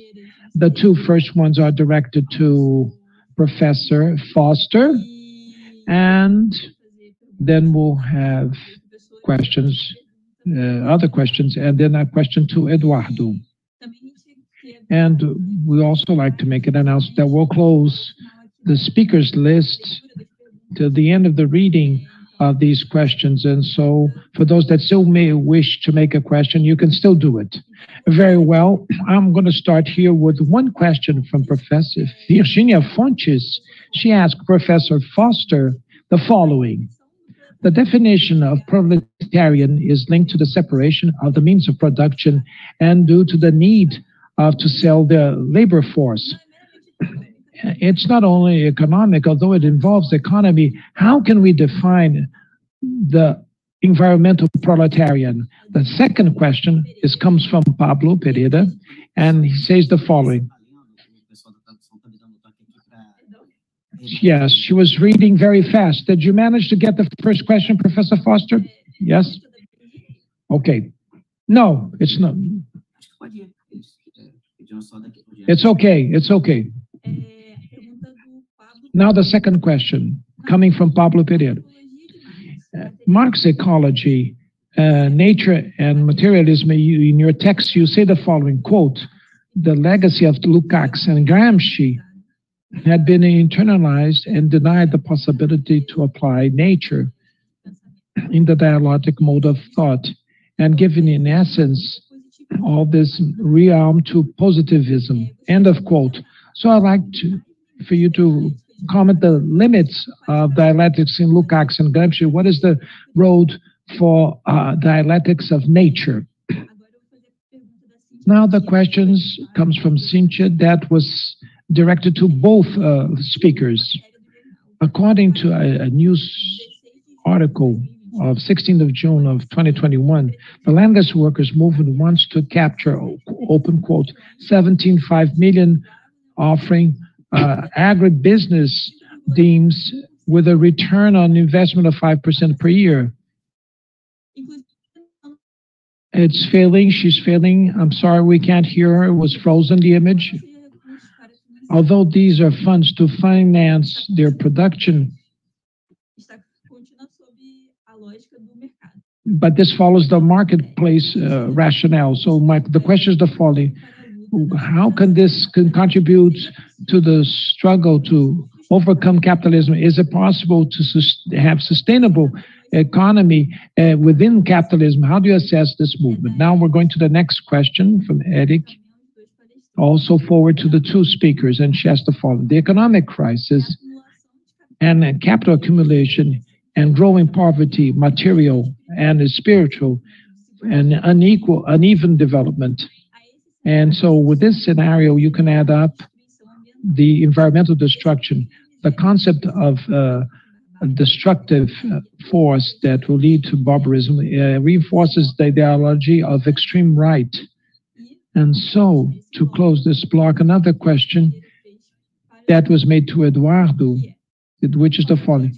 What is the critique about the decarbonization, anti-productivisms that is proposed by some Marxist versions? So we close the first block of questions, and so we'll give you the time for the two professors to answer, and just to remind you that we close the time for the speakers list. Thank you very much. Thank you, Poliana. Before we give the floor to John, I would just like to recall that we're going to change the language into English. So for those that are following the audio, you have to change now into Portuguese. And to John, I see that I muted your microphone. So when you come back, please open your microphone, which is closed now, and then Eduardo, the same thing. So thank you very much. John, you have the floor. Well, in terms of defining the environmental proletariat, in a sense, the proletariat was always an environmental proletariat in Marxian theory. What we did was overemphasize the economic aspect, or a narrow economic aspect. So the proletariat came to be seen as an industrial proletariat in the cities, primarily in terms of economic factors, the position within the factory, struggles over wages, and so on. This was not actually the way that Marx and Engels developed in their analysis in the first place. The proletariat was defined by separation from the earth, from the land, which immediately put it in an environmental context. It was the enclosing of the commons, for example, was crucial to the formation of the proletariat, but that was an environmental issue from the start. And if you look at Engels's condition of the English working class, you find that it was mostly about environmental issues. It was about the factories, but it was also about people's, it was about the air quality, the water quality, housing, people's living conditions, disease, epidemiology. All of these things were part of the original conception of the proletariat. Proletariat was seen as dehumanized, as removed from air, from water, as well as control over work. And what we did was, in the course of Marxist theory and the socialist movement, all of those environmental aspects were removed from the analysis, and we need to put them back. So it's not so much that that there's this, we can talk about the environmental proletariat. I think that's meaningful, but in some ways it's a correction. It's going back to what the proletariat meant for Marx and Engels, which included both environmental and economic factors. In terms of the issue of the quote with respect to Lukács and Gramsci, it all has to do with the dialectics of nature and the rejection of the dialectics of nature within Western Marxism, the Western Marxist tradition, as we call it, which ended up having all sorts of contradictory results. And in fact, Marxists moved away from dealing with nature at all, from dealing with the environment, and that has had tragic aspects. The truth is that Lukács never rejected the dialectics of nature to the extent that is said, based on the one footnote 2 in the first chapter of History and Class Consciousness. He didn't completely abandon the dialectics of nature, and later on, in his later work, he's concerned with reestablishing this based on Marx's theory of metabolism. But Western Marxism in general, the tradition that claimed to be coming out of Lukács's History and Class Consciousness, threw out all notions of the dialectics of nature, with the result that was a major split, intellectual split within Marxism, which and a tendency to move away from any kind of genuine materialist conceptions within Marxism. It tended to lead to a disenchantment with science altogether, not simply a critique of science, but an abandonment of natural science within Marxism. So this is the problem that we have to deal with. In order to reconstruct Marxist ecology, we had to go back and put nature back into the analysis. My book, The Return of Nature, is all about how that was done within Marxist theory after Marx, up until the 1960s and 1970s, the fight to bring nature back into the analysis. In terms of the issue of, I couldn't get the whole question on the landless workers movement, but I do think I got the really important part of the question, was that how can such strategies be sustained within capitalism? And I think there's a problem here that we tend to think of capitalism not as a process or not as a system of accumulation, but as really as an all-encompassing system in which we live, and that we can't do anything revolutionary while we exist in capitalism. Somehow we got to overthrow the whole system, and then we can apply an ecological strategy. That isn't rational, and it isn't strategically viable, and it's a misunderstanding of capitalism.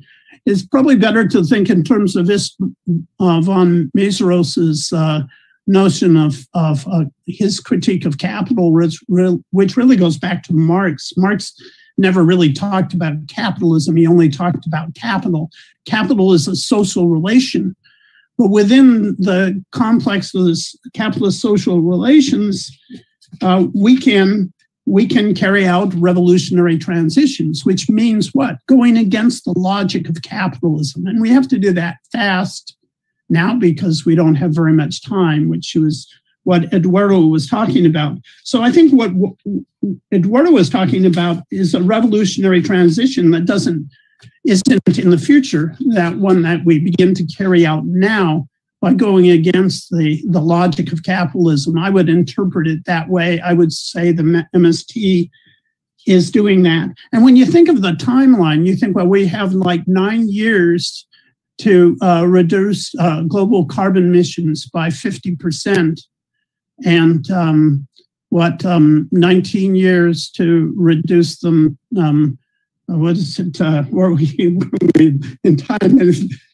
By 2050, we have to hit net zero carbon emissions, which basically means zero carbon emissions, because the notion that we can have negative emissions, you just don't have the technologies at scale to do that, and it's not going to be viable in the near future. So we're running up against a very extreme timeline. I mean, just think about it. In one generation, we have to eliminate fossil fuels altogether. And we have to do this for the survival of humanity. If you look at the scenarios that the IPCC released last week, there are 5 scenarios, but only one really allows for survival of civilization in any kind of reasonable sense. And that's the first one. And that means we have to somehow keep the temperature from rising more than 1.5 degrees, or keep it from rising 1.5 degrees. We have to be able to stabilize it at that level, and at 350 parts per million in the atmosphere. And we have a very short window in which we can do this.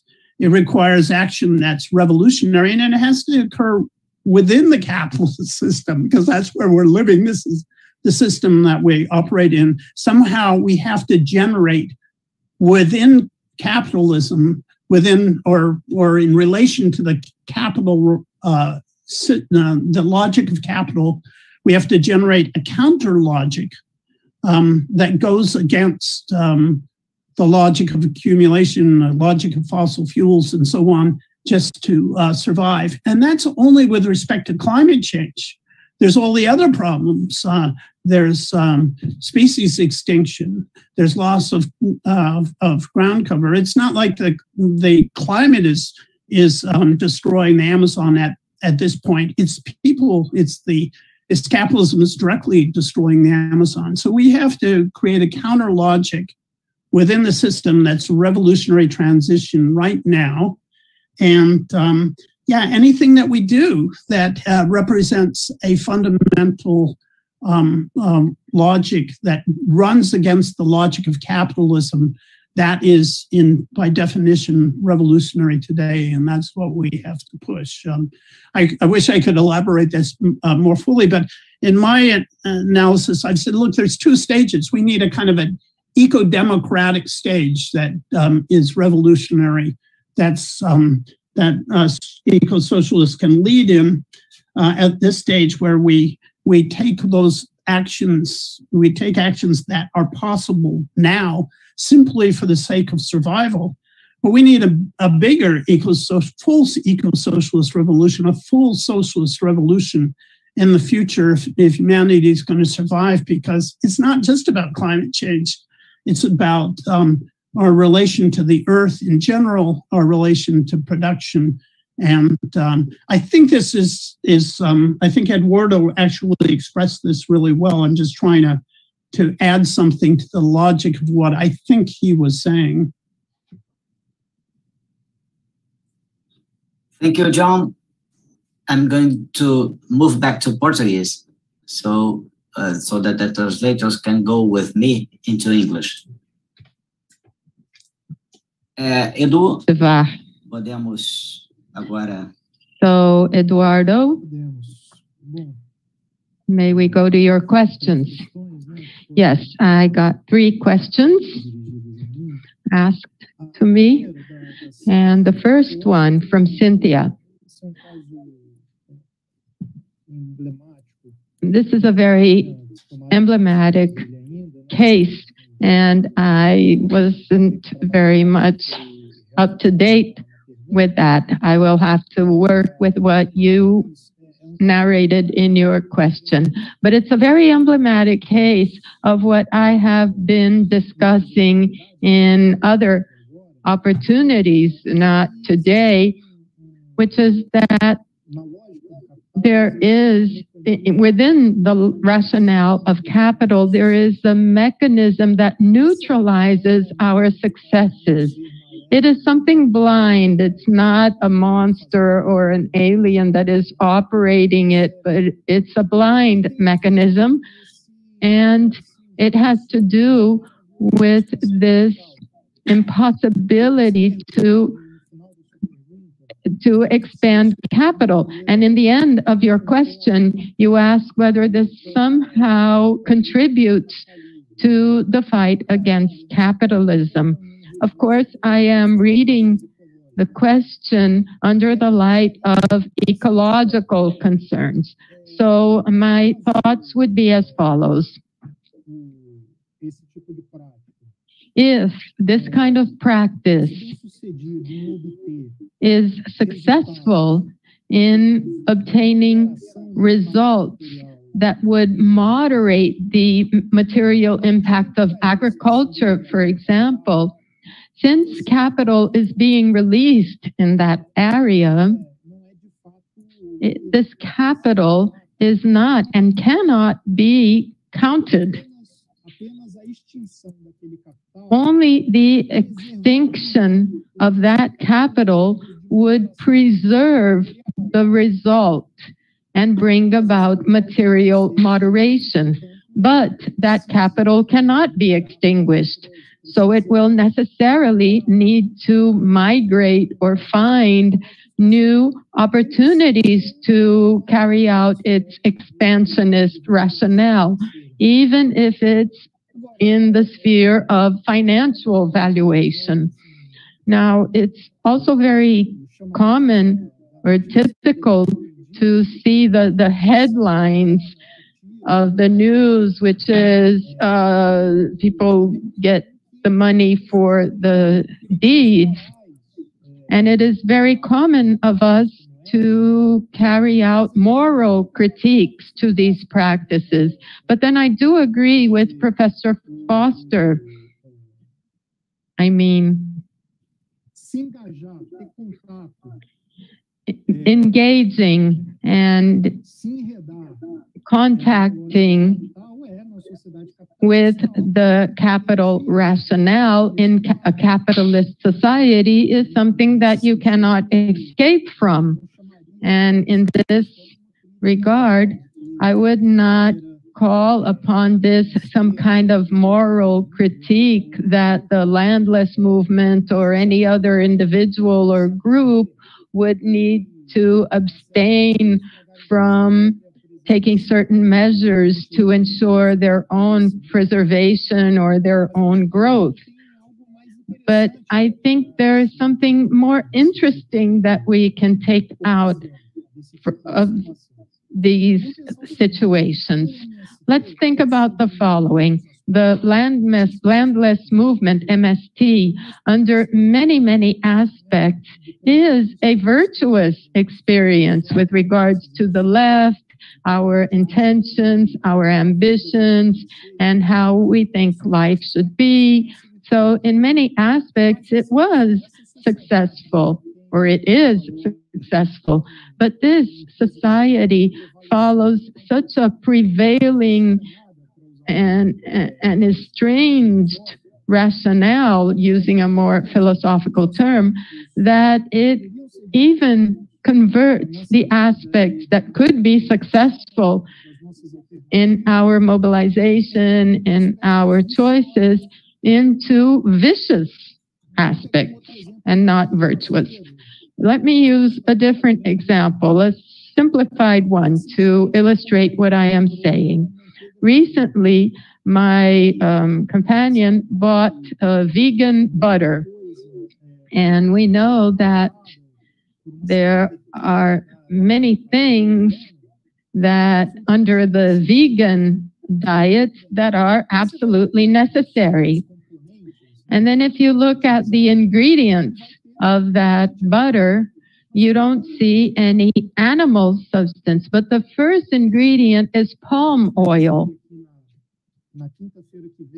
Next Thursday, or tomorrow rather, with Sabrina, we will hear a Swedish biologist, Andreas Malm, who shows in one of his recent books that the devastation of tropical forests in Southeast Asia are driven by the monoculture of palm oil.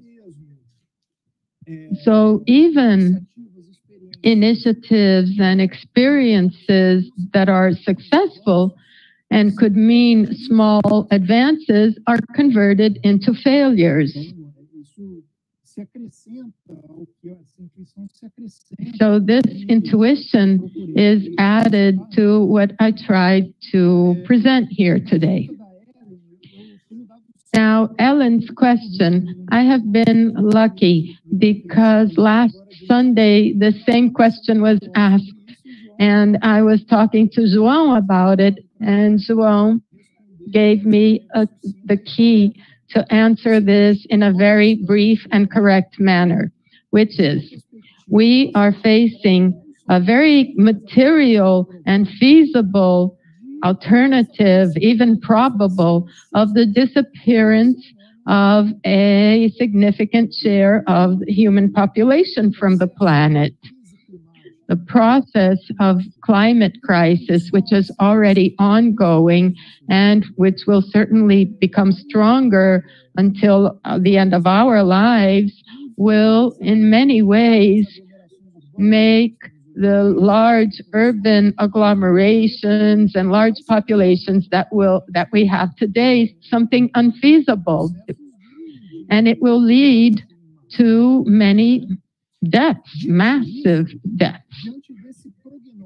Facing this prognosis, which is more or less certain, that is given to us by science, it is not absurd to imagine that knowing that the more powerful groups in our society will somehow instrumentalize movements like the extreme rightists recently that we have observed, encouraging them, propagating them, and using them to ensure that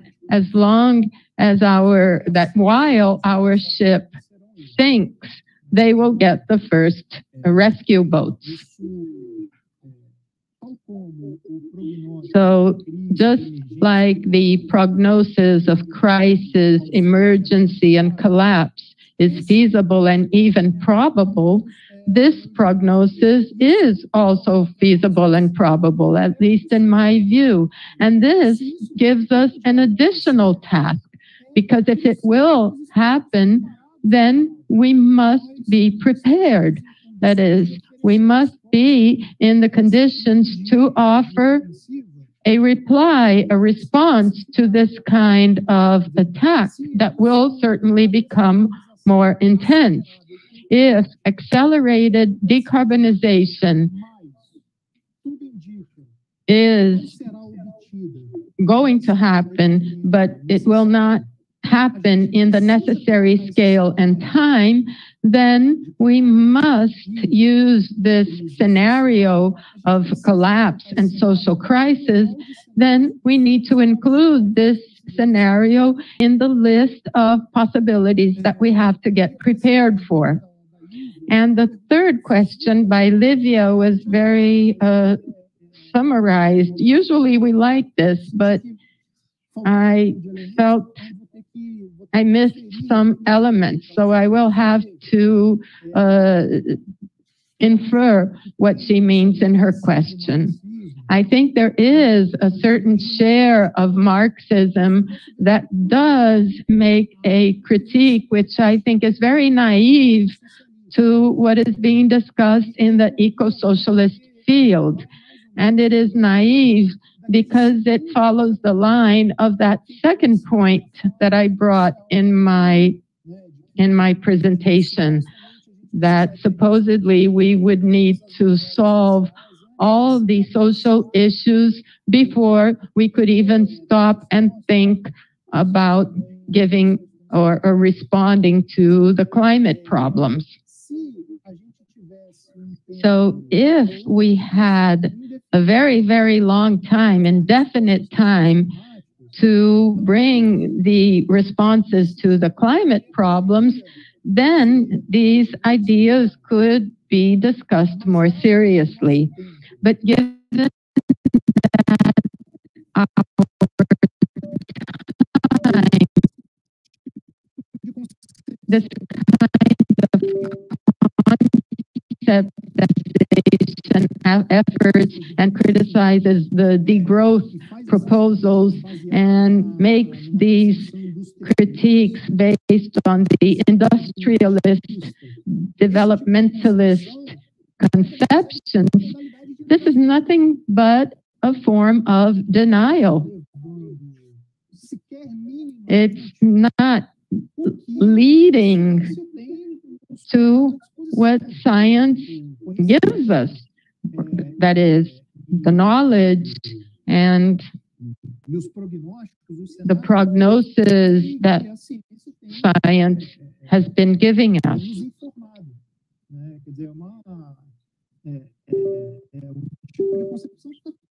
So it is a concept that is totally detached from the natural, actual processes that are already underway and their trends.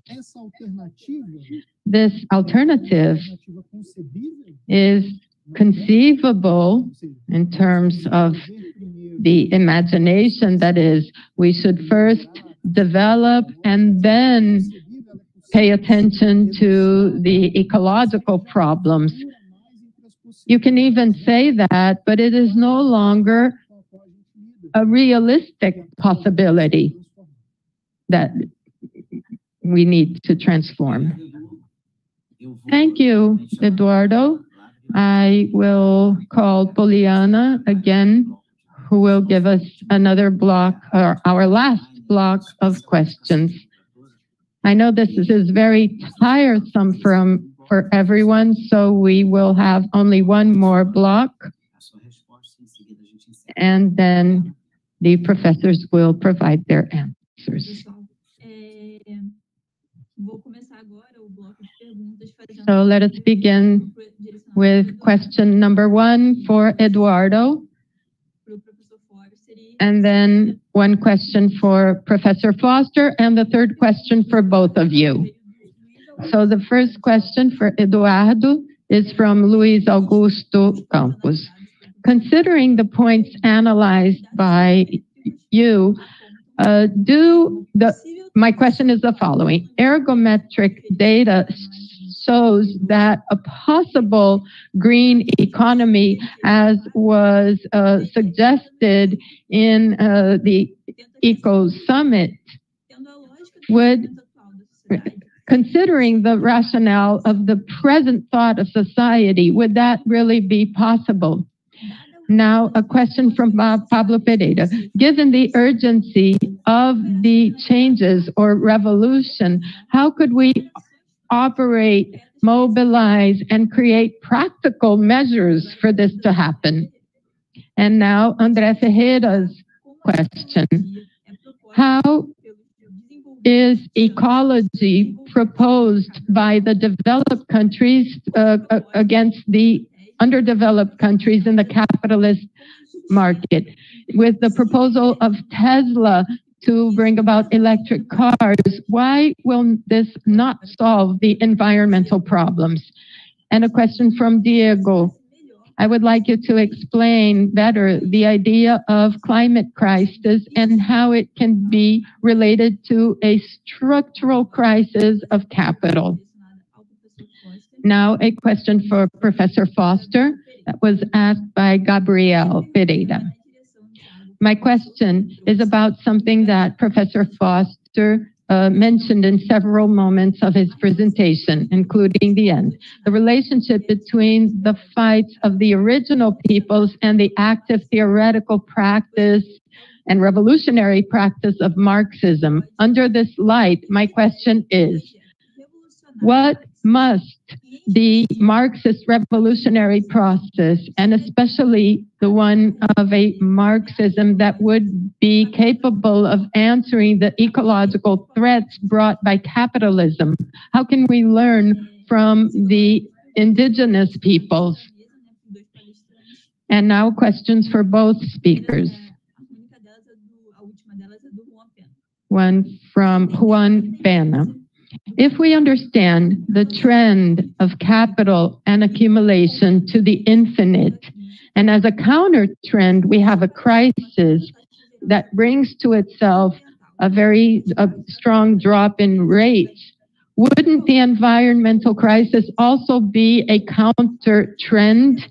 This shows the lack of a theoretical basis for the social relations that involve nature in a more explicit manner, and which enables us to see the environmental crisis as a counterpower. Wow. These were the questions of the second block, and I would like to thank all those who submitted their questions. I'll give the floor to Professor Eduardo first. Or should we start with John? Yes, we could. Okay, so beginning this time with Eduardo. I missed the name of the person who asked the question about ecological imperialism.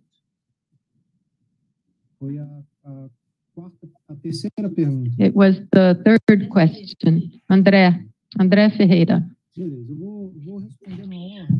So I will answer them in order. I thought there were 3 questions, a total of 3 questions, and then suddenly you read 3 questions that were only to me. So let's see what I could understand from them, beginning with Luis Augusto. What I believe is very symptomatic in this question, and this is very typical. It is something I would actually like to talk about. At the end of the question, Luis raises the following point.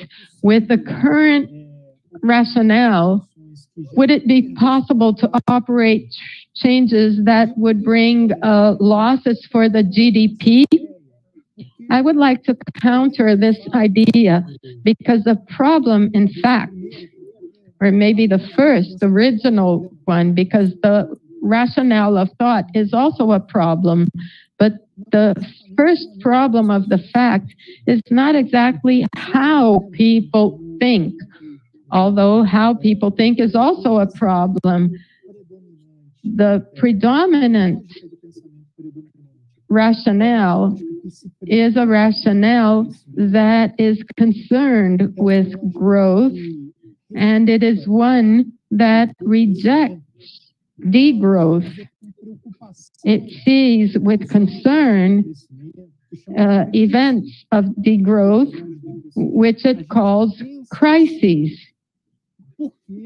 We think in this manner because the reality of capital and the rationale of capital follows this nature, and it demands this kind of subjectiveness from us, subjectivity from us. That is, the world is not like this because we think this manner. Actually, it's the other way around. This rationale prevails among us because, of course, there are other rationales. And you have the rationale that counters this, but the prevailing rationale is driven to growth because this society is driven to growth. So if people somehow convince themselves of a different need, even so, the social dynamic would demand from them conducts and behaviors that would bring about growth.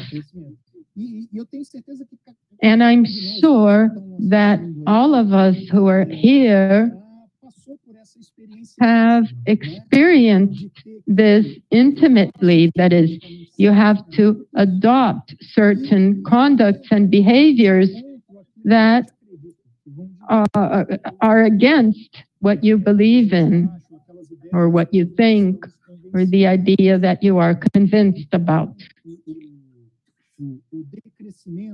So the drop of the GDP, or sacrificing the GDP, the gross national product, is not accepted with regards to, because it wouldn't reproduce our society. But if you open a chance for something like a planned growth, we would have to challenge the more basic structures of this society. And then Pablo makes the question, asks the question that is decisive one. How can you operationalize the revolution? And I'm going to bypass that. Not actually, usually you bypass this question, but nevertheless, I think the following. We have a time that is dramatically a short one. I do not buy the idea that there's no revolutionary energy that could be unleashed at any time. I don't buy this idea. I think that it may exist, but it's boiling below the surface. But even if we had unleashed a global revolution, very well succeeded today, nevertheless, probably there would be not sufficient time for us to operate all the transformations that are necessary to avoid the worst risks and impacts of the climate breakdown. So if we admit that as a possibility, a strong possibility, so we need to formulate the following question. What will happen then? What are the trends if we fail? And even in terms of speed, deepness, as to what we need to do. And so what will happen? And unfolding events that are quite predictable. Vis-a-vis the impact, climate impact that are predictable, that already are happening, and that will multiply themselves and combine and intensify. We can say, for example, that the creation of non-inhabited regions of the planets where we have enormous groups of population. So the mass migration will happen, and that's not out of the scope of possibilities. How will the revolutionary field prepare itself for that? Or we're going to be caught by surprise with this mass migration movements. And vis-a-vis certain impacts that are related to dry or hot waves or free or cold waves, we are facing a quite feasible possibility of a global crop breakdown, where a situation where we're going to have not only a relative scarce of food. Today, famine is produced by a relative scarcity of food. We don't have sufficient food in certain points of the system, but we're facing the possibility of having insufficient food in absolute terms. How can the ruling class would react to an episode like this one? How the working people, generally speaking, will respond to such a situation? We need not only to know what are the possible responses that we would give to a scenario like this one, but we have to have these answers and responses prepared, organized. So So when I provoke our comrades to mobilize and to organize, it's obvious that I'm provoking, having in mind a revolution, because I believe we still need to fight for the world that we want to live on. But we also have to have open space, open room for preparation for a probable world. We cannot be caught on guard or by surprise. André made a question about ecological imperialism and mentions the electrification of the fleet of cars and so on and so forth. I think that in the first analysis, the answer to this question has to do with what I answered in the previous question. The figures that are in the power positions, they have a reasonable consciousness of what's going on and what tends to happen. And they are already mobilizing either individually, either in the institutional polity of the bourgeois state. They have been mobilizing themselves to prepare for answers to what is going to happen. There's report from the intelligence U.S. community that are presented to the Senate in the U.S. that you have public access to this kind of report. And then they compare different probable impacts for which we are not dealing with them yet. Our field is still lacking behind this challenge. So, from the imperialism viewpoint, and when we think in geopolitics and wars, this is not also out of the scope. I've been saying it seems a little bit a conspiracy theory, but it's a reference that I've been making, and that the obsession that Trump and Trumpism demonstrated with the physical border with Mexico, I think that this has a relationship with the fear of mass migration from Central America towards the U.S. Because in a social breakdown scenario, controlling the borderline with intelligence, that will not be possible. You need physical control. You'll need physical barriers.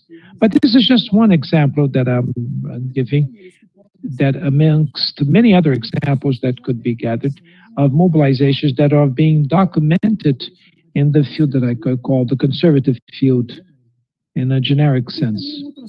There's another aspect that has an ideological dimension of the ecological imperialism that makes circulated an idea that the nations, the so-called developed nations, are cleaner. For example, the carbon market, it is directed, at least the one that was conceived by the Kyoto Protocol, it is all designed to create a stimulus for technology transfers, because supposedly the central countries, the developed countries, would use a clean technology that would allow them to have a smaller ecological impact. That's not true. Any comparison that you can make with the data available shows us that the impact of the so-called developed nations are higher than to compare to the nations in the periphery. Even in terms of the domain of ideology, you have this notion being operated within the imperialism.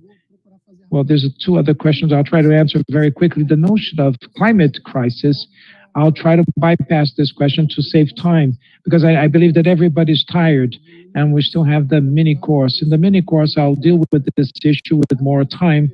And in case the person is not enrolled in the mini course, we'll leave it in the YouTube. But basically, in one sentence, I could say that the ecological crisis, the climate crisis, could be characterized by trends of instability that threaten the reproduction of society. And and they threat the survival itself of the species, of the human species. And this is what I mean with ecological crisis or climate crisis, at least the way I use it. And to finalize Juan's question, if the environmental crisis could be a counter trend, I don't know if Professor Forster will agree with me, but maybe this shows up in a certain way in the second contradiction of James O'Connor, the ecological crisis, as a counter trend to capital, as a barrier to capital. But there, I would say, in this case, that the environmental destruction, Marx even has a sentence where he says, tropical climate is not the home of that is excessively abundant, is not as good to capital. It's not the home of capital. It feeds itself with the multiplying needs. And so in this sense, the destructive processes, they present themselves in a shared way to capital. They could be presented, in fact, as a counter trend that suddenly makes it unfeasible certain activities in terms of cost structure that is not feasible, or even it sweeps out that production base of that capital. But on the other hand, it presented itself as a paradise for creating new needs, because in the crisis process, in the ecological crisis process like this one, there's no question that the needs will multiply themselves and they will become more acute in such a way that they could not be satisfied, these needs.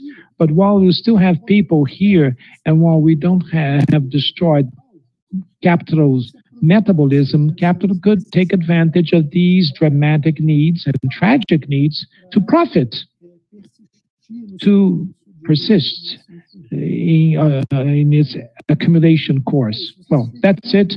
I don't manage. I don't know. I'm not sure if I managed to answer all the questions. Thank you. That's what I managed.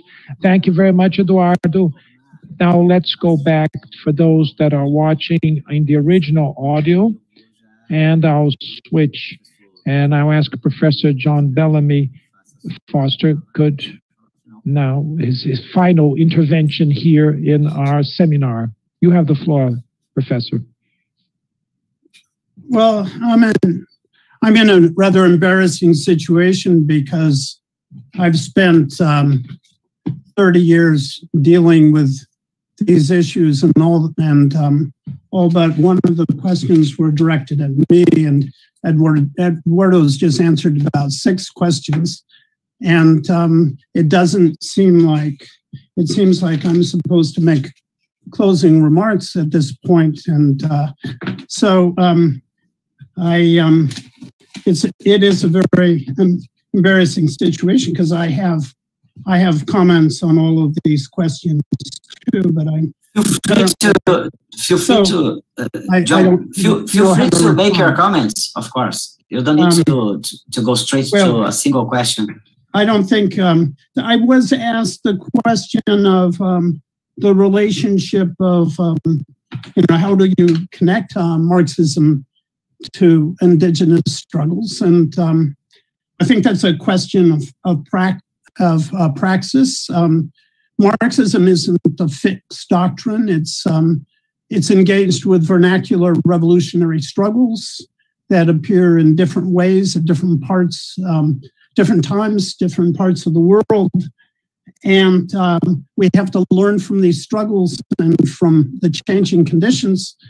And I think that there is an overlap between the struggles of Marxists, particularly eco-socialists, and those who are involved in indigenous struggles, peasant movements, and so on. If we are not part of those realities, those conditions on the ground, then Marxism is useless. It has to relate to the actual vernacular revolutionary traditions, and so there's no definite answer to that, because it's the method that is important, and our method requires us to deal with changing conditions and different movements. And if we had more time, we could talk about the specifics of that. But I mean, you can go back in Latin American history as far as Marxism, who was certainly bridged Marxism and indigenous struggles in his own work. In terms of the question about ecological imperialism, I think what Eduardo said was very good, but I wrote a piece with colleagues not long ago called Imperialism in the Anthropocene. And there are strategies within the imperial core now in terms of climate change and the overall environmental problem. And there's a recognition that not only for social and historical reasons, but also because of geographical reasons, the global south is more endangered, and the low latitude regions are more endangered, at least immediately, by climate change. And that has been strategized and is being utilized in various ways to justify a new kind of ecological imperialism. I think we have to be aware of that. I'll give you an example in terms of the recent pandemic. Foreign policy, one of the two leading foreign policy journals in the United States had a lead article in relation to COVID-19 that said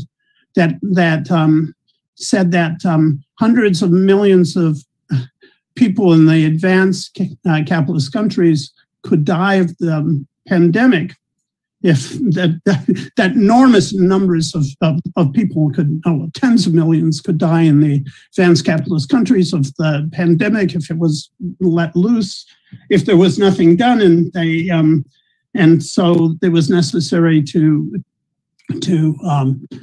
social distance and so on. But then they said that in terms of the global south, they shouldn't social distance. They shouldn't wear masks, that demographically there would be less people dying. And basically the global south was needed to keep the world economy going. And so it was a position that you avoid deaths in the global north and you let deaths occur in the global south. But the same thing is happening with respect to climate change. We have to look at this, how imperialism is entering into these things. I also want to make a point that climate change is only a small part of the planetary emergency. It's very important to understand. I mean, it's immediate. It's extremely dangerous. We are approaching the importance of 1.5 degrees Celsius temperature increase, or a 2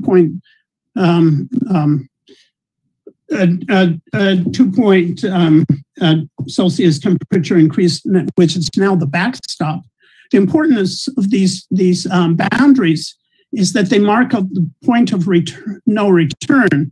That especially with if it reaches 2 degrees, the science says that it may be uncontrollable and irreversible. That might be the case even with 1.5 degrees, but 2 degrees, the science says it could become uncontrollable and irreversible. That is, it's no longer possible to get back to 350 parts per million at all, no matter what we do. And that's because all of the feedbacks would come into play, and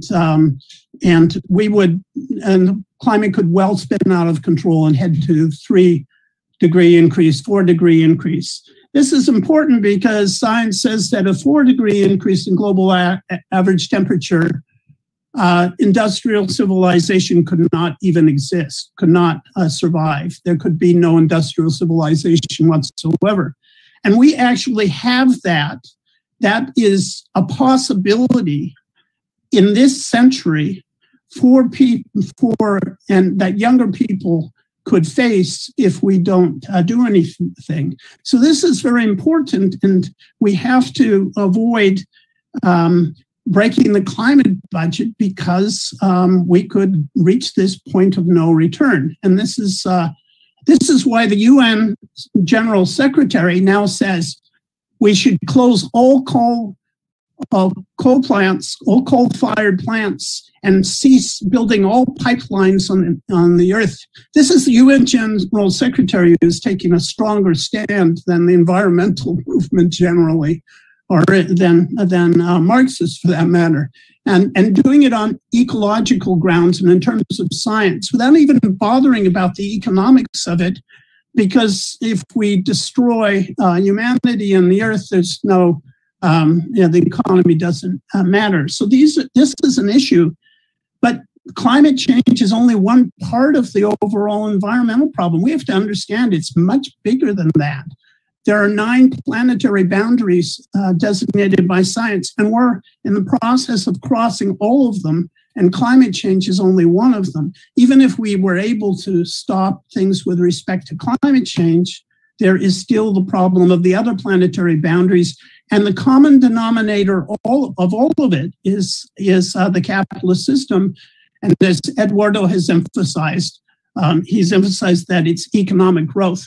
But we should get away from calling it economic growth. And I think we should even get away from the notion of degrowth, because when the definition of economic growth is the one that is established by the capitalist system itself. So it means GDP is defined according to the bookkeeping of the capitalist system. It's and so growth has this. What it really means is the accumulation of capital. It's a sort of economic bookkeeping that's organized around the accumulation of capital.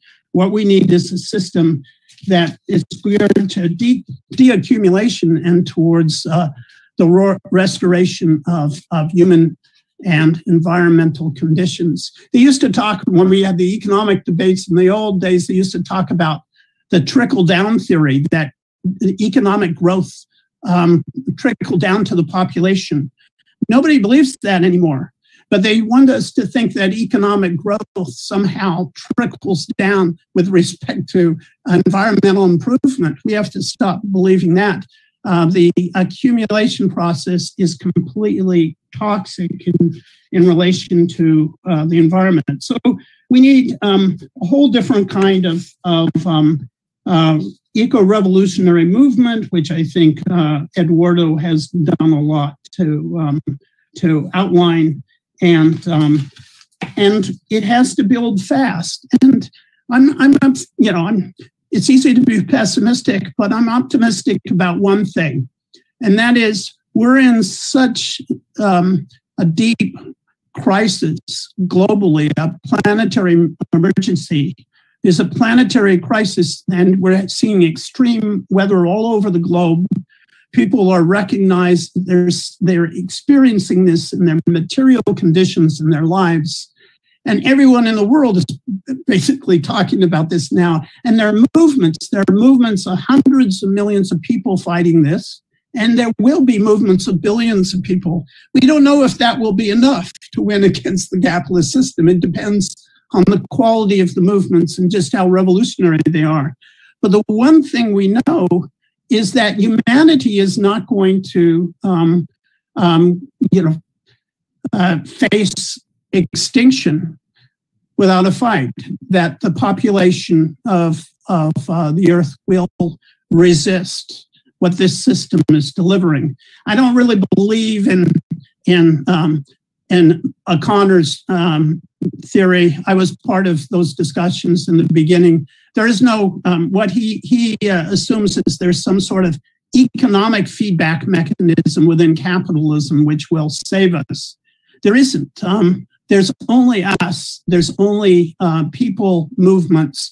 There's only the struggle to save the planet, not on economic grounds, but because we need to do it for future generations. In fact, for present generations, we need to save the earth and save humanity, and we'll work out our economic solutions in that context. But survival is the number one issue, and I think that's the only argument that we can really make. It's the revolutionary argument. So I don't know. I would tend to deal with all of these questions in this way. We could talk about a lot of specifics, but that's what it all really comes down to in the end. Thanks, John.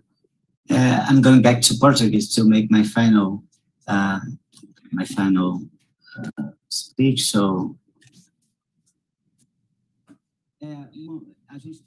very well. I imagine that we had a panel roundtable that was very gratifying, full of content, with two major presentations and complementary, I would say. And I would like to thank very much, first of all, to all that followed these presentations, as are the team. The NIEP team is fully mobilized here, and we're working many different fronts at the same time so that we can have a good chat room, a good broadcasting, streaming, emails coming and going. We had to coordinate all this, and that made it possible for us to be here discussing and talking about this issue that is such a difficult one.